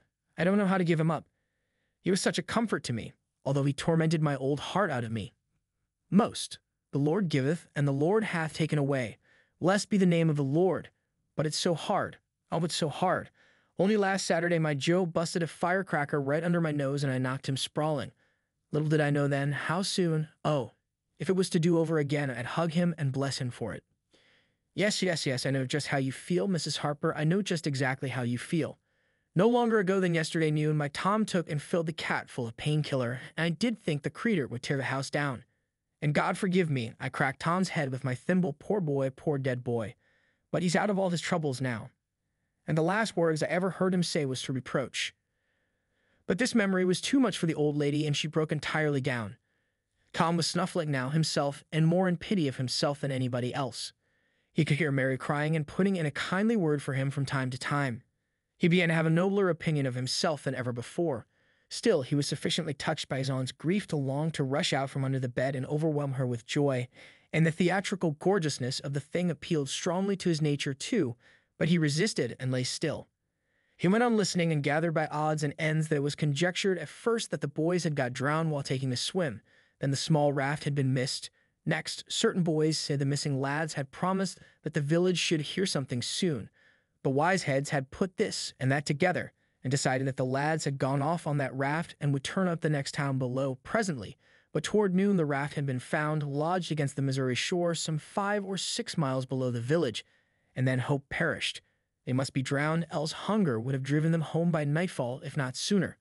It was believed that the search for the bodies had been a fruitless effort merely because the drowning must have occurred in mid-channel, since the boys, being good swimmers, would otherwise have escaped to shore. This was Wednesday night. If the bodies continued missing until Sunday, all hope would be given over and the funerals would be preached on that morning. Tom shuddered. Mrs. Harper gave a sobbing good night and turned to go. Then, with a mutual impulse, the two bereaved women flung themselves into each other's arms and had a good consoling cry and then parted. Aunt Polly was tender far beyond her wont in her good night to Sid and Mary. Sid snuffled a bit, and Mary went off crying with all her heart. Aunt Polly knelt down and prayed for Tom so touchingly, so appealingly, and with such measureless love in her words and her old trembling voice that he was weltering in tears again, long before she was through. He had to keep still long after she went to bed, for she kept making broken-hearted ejaculations from time to time, tossing unrestfully and turning over. But at last she was still only moaning a little in her sleep. Now the boy stole out, rose gradually by the bedside, shaded the candlelight with his hand, and stood regarding her. His heart was full of pity for her. He took out his sycamore scroll and placed it by the candle, but something occurred to him and he lingered considering. His face lighted with a happy solution of his thought. He put the bark hastily in his pocket. Then he bent over and kissed the faded lips and straightway made his stealthy exit, latching the door behind him. He threaded his way back to the ferry landing, found nobody at large there, and walked boldly on board the boat, for he knew she was tenantless except that there was a watchman who always turned in and slept like a graven image. He untied the skiff at the stern, slipped into it, and was soon rowing cautiously upstream. When he had pulled a mile above the village, he started quartering across and bent himself stoutly to his work. He hit the landing on the other side neatly, for this was a familiar bit of work to him. He was moved to capture the skiff, arguing that it might be considered a ship and therefore legitimate prey for a pirate, but he knew a thorough search would be made for it, and that might end in revelations. So he stepped ashore and entered the woods. "Well, the things is ours anyway, ain't they?" "Pretty near, but not yet, Huck." "The writing says they are if he ain't back here at breakfast." "Which he is," exclaimed Tom with fine dramatic effect, stepping grandly into camp. A sumptuous breakfast of bacon and fish was shortly provided, and as the boys set to work upon it, Tom recounted and adorned his adventures. They were a vain and boastful company of heroes when the tale was done. Then Tom hid himself away in a shady nook to sleep till noon, and the other pirates got ready to fish and explore.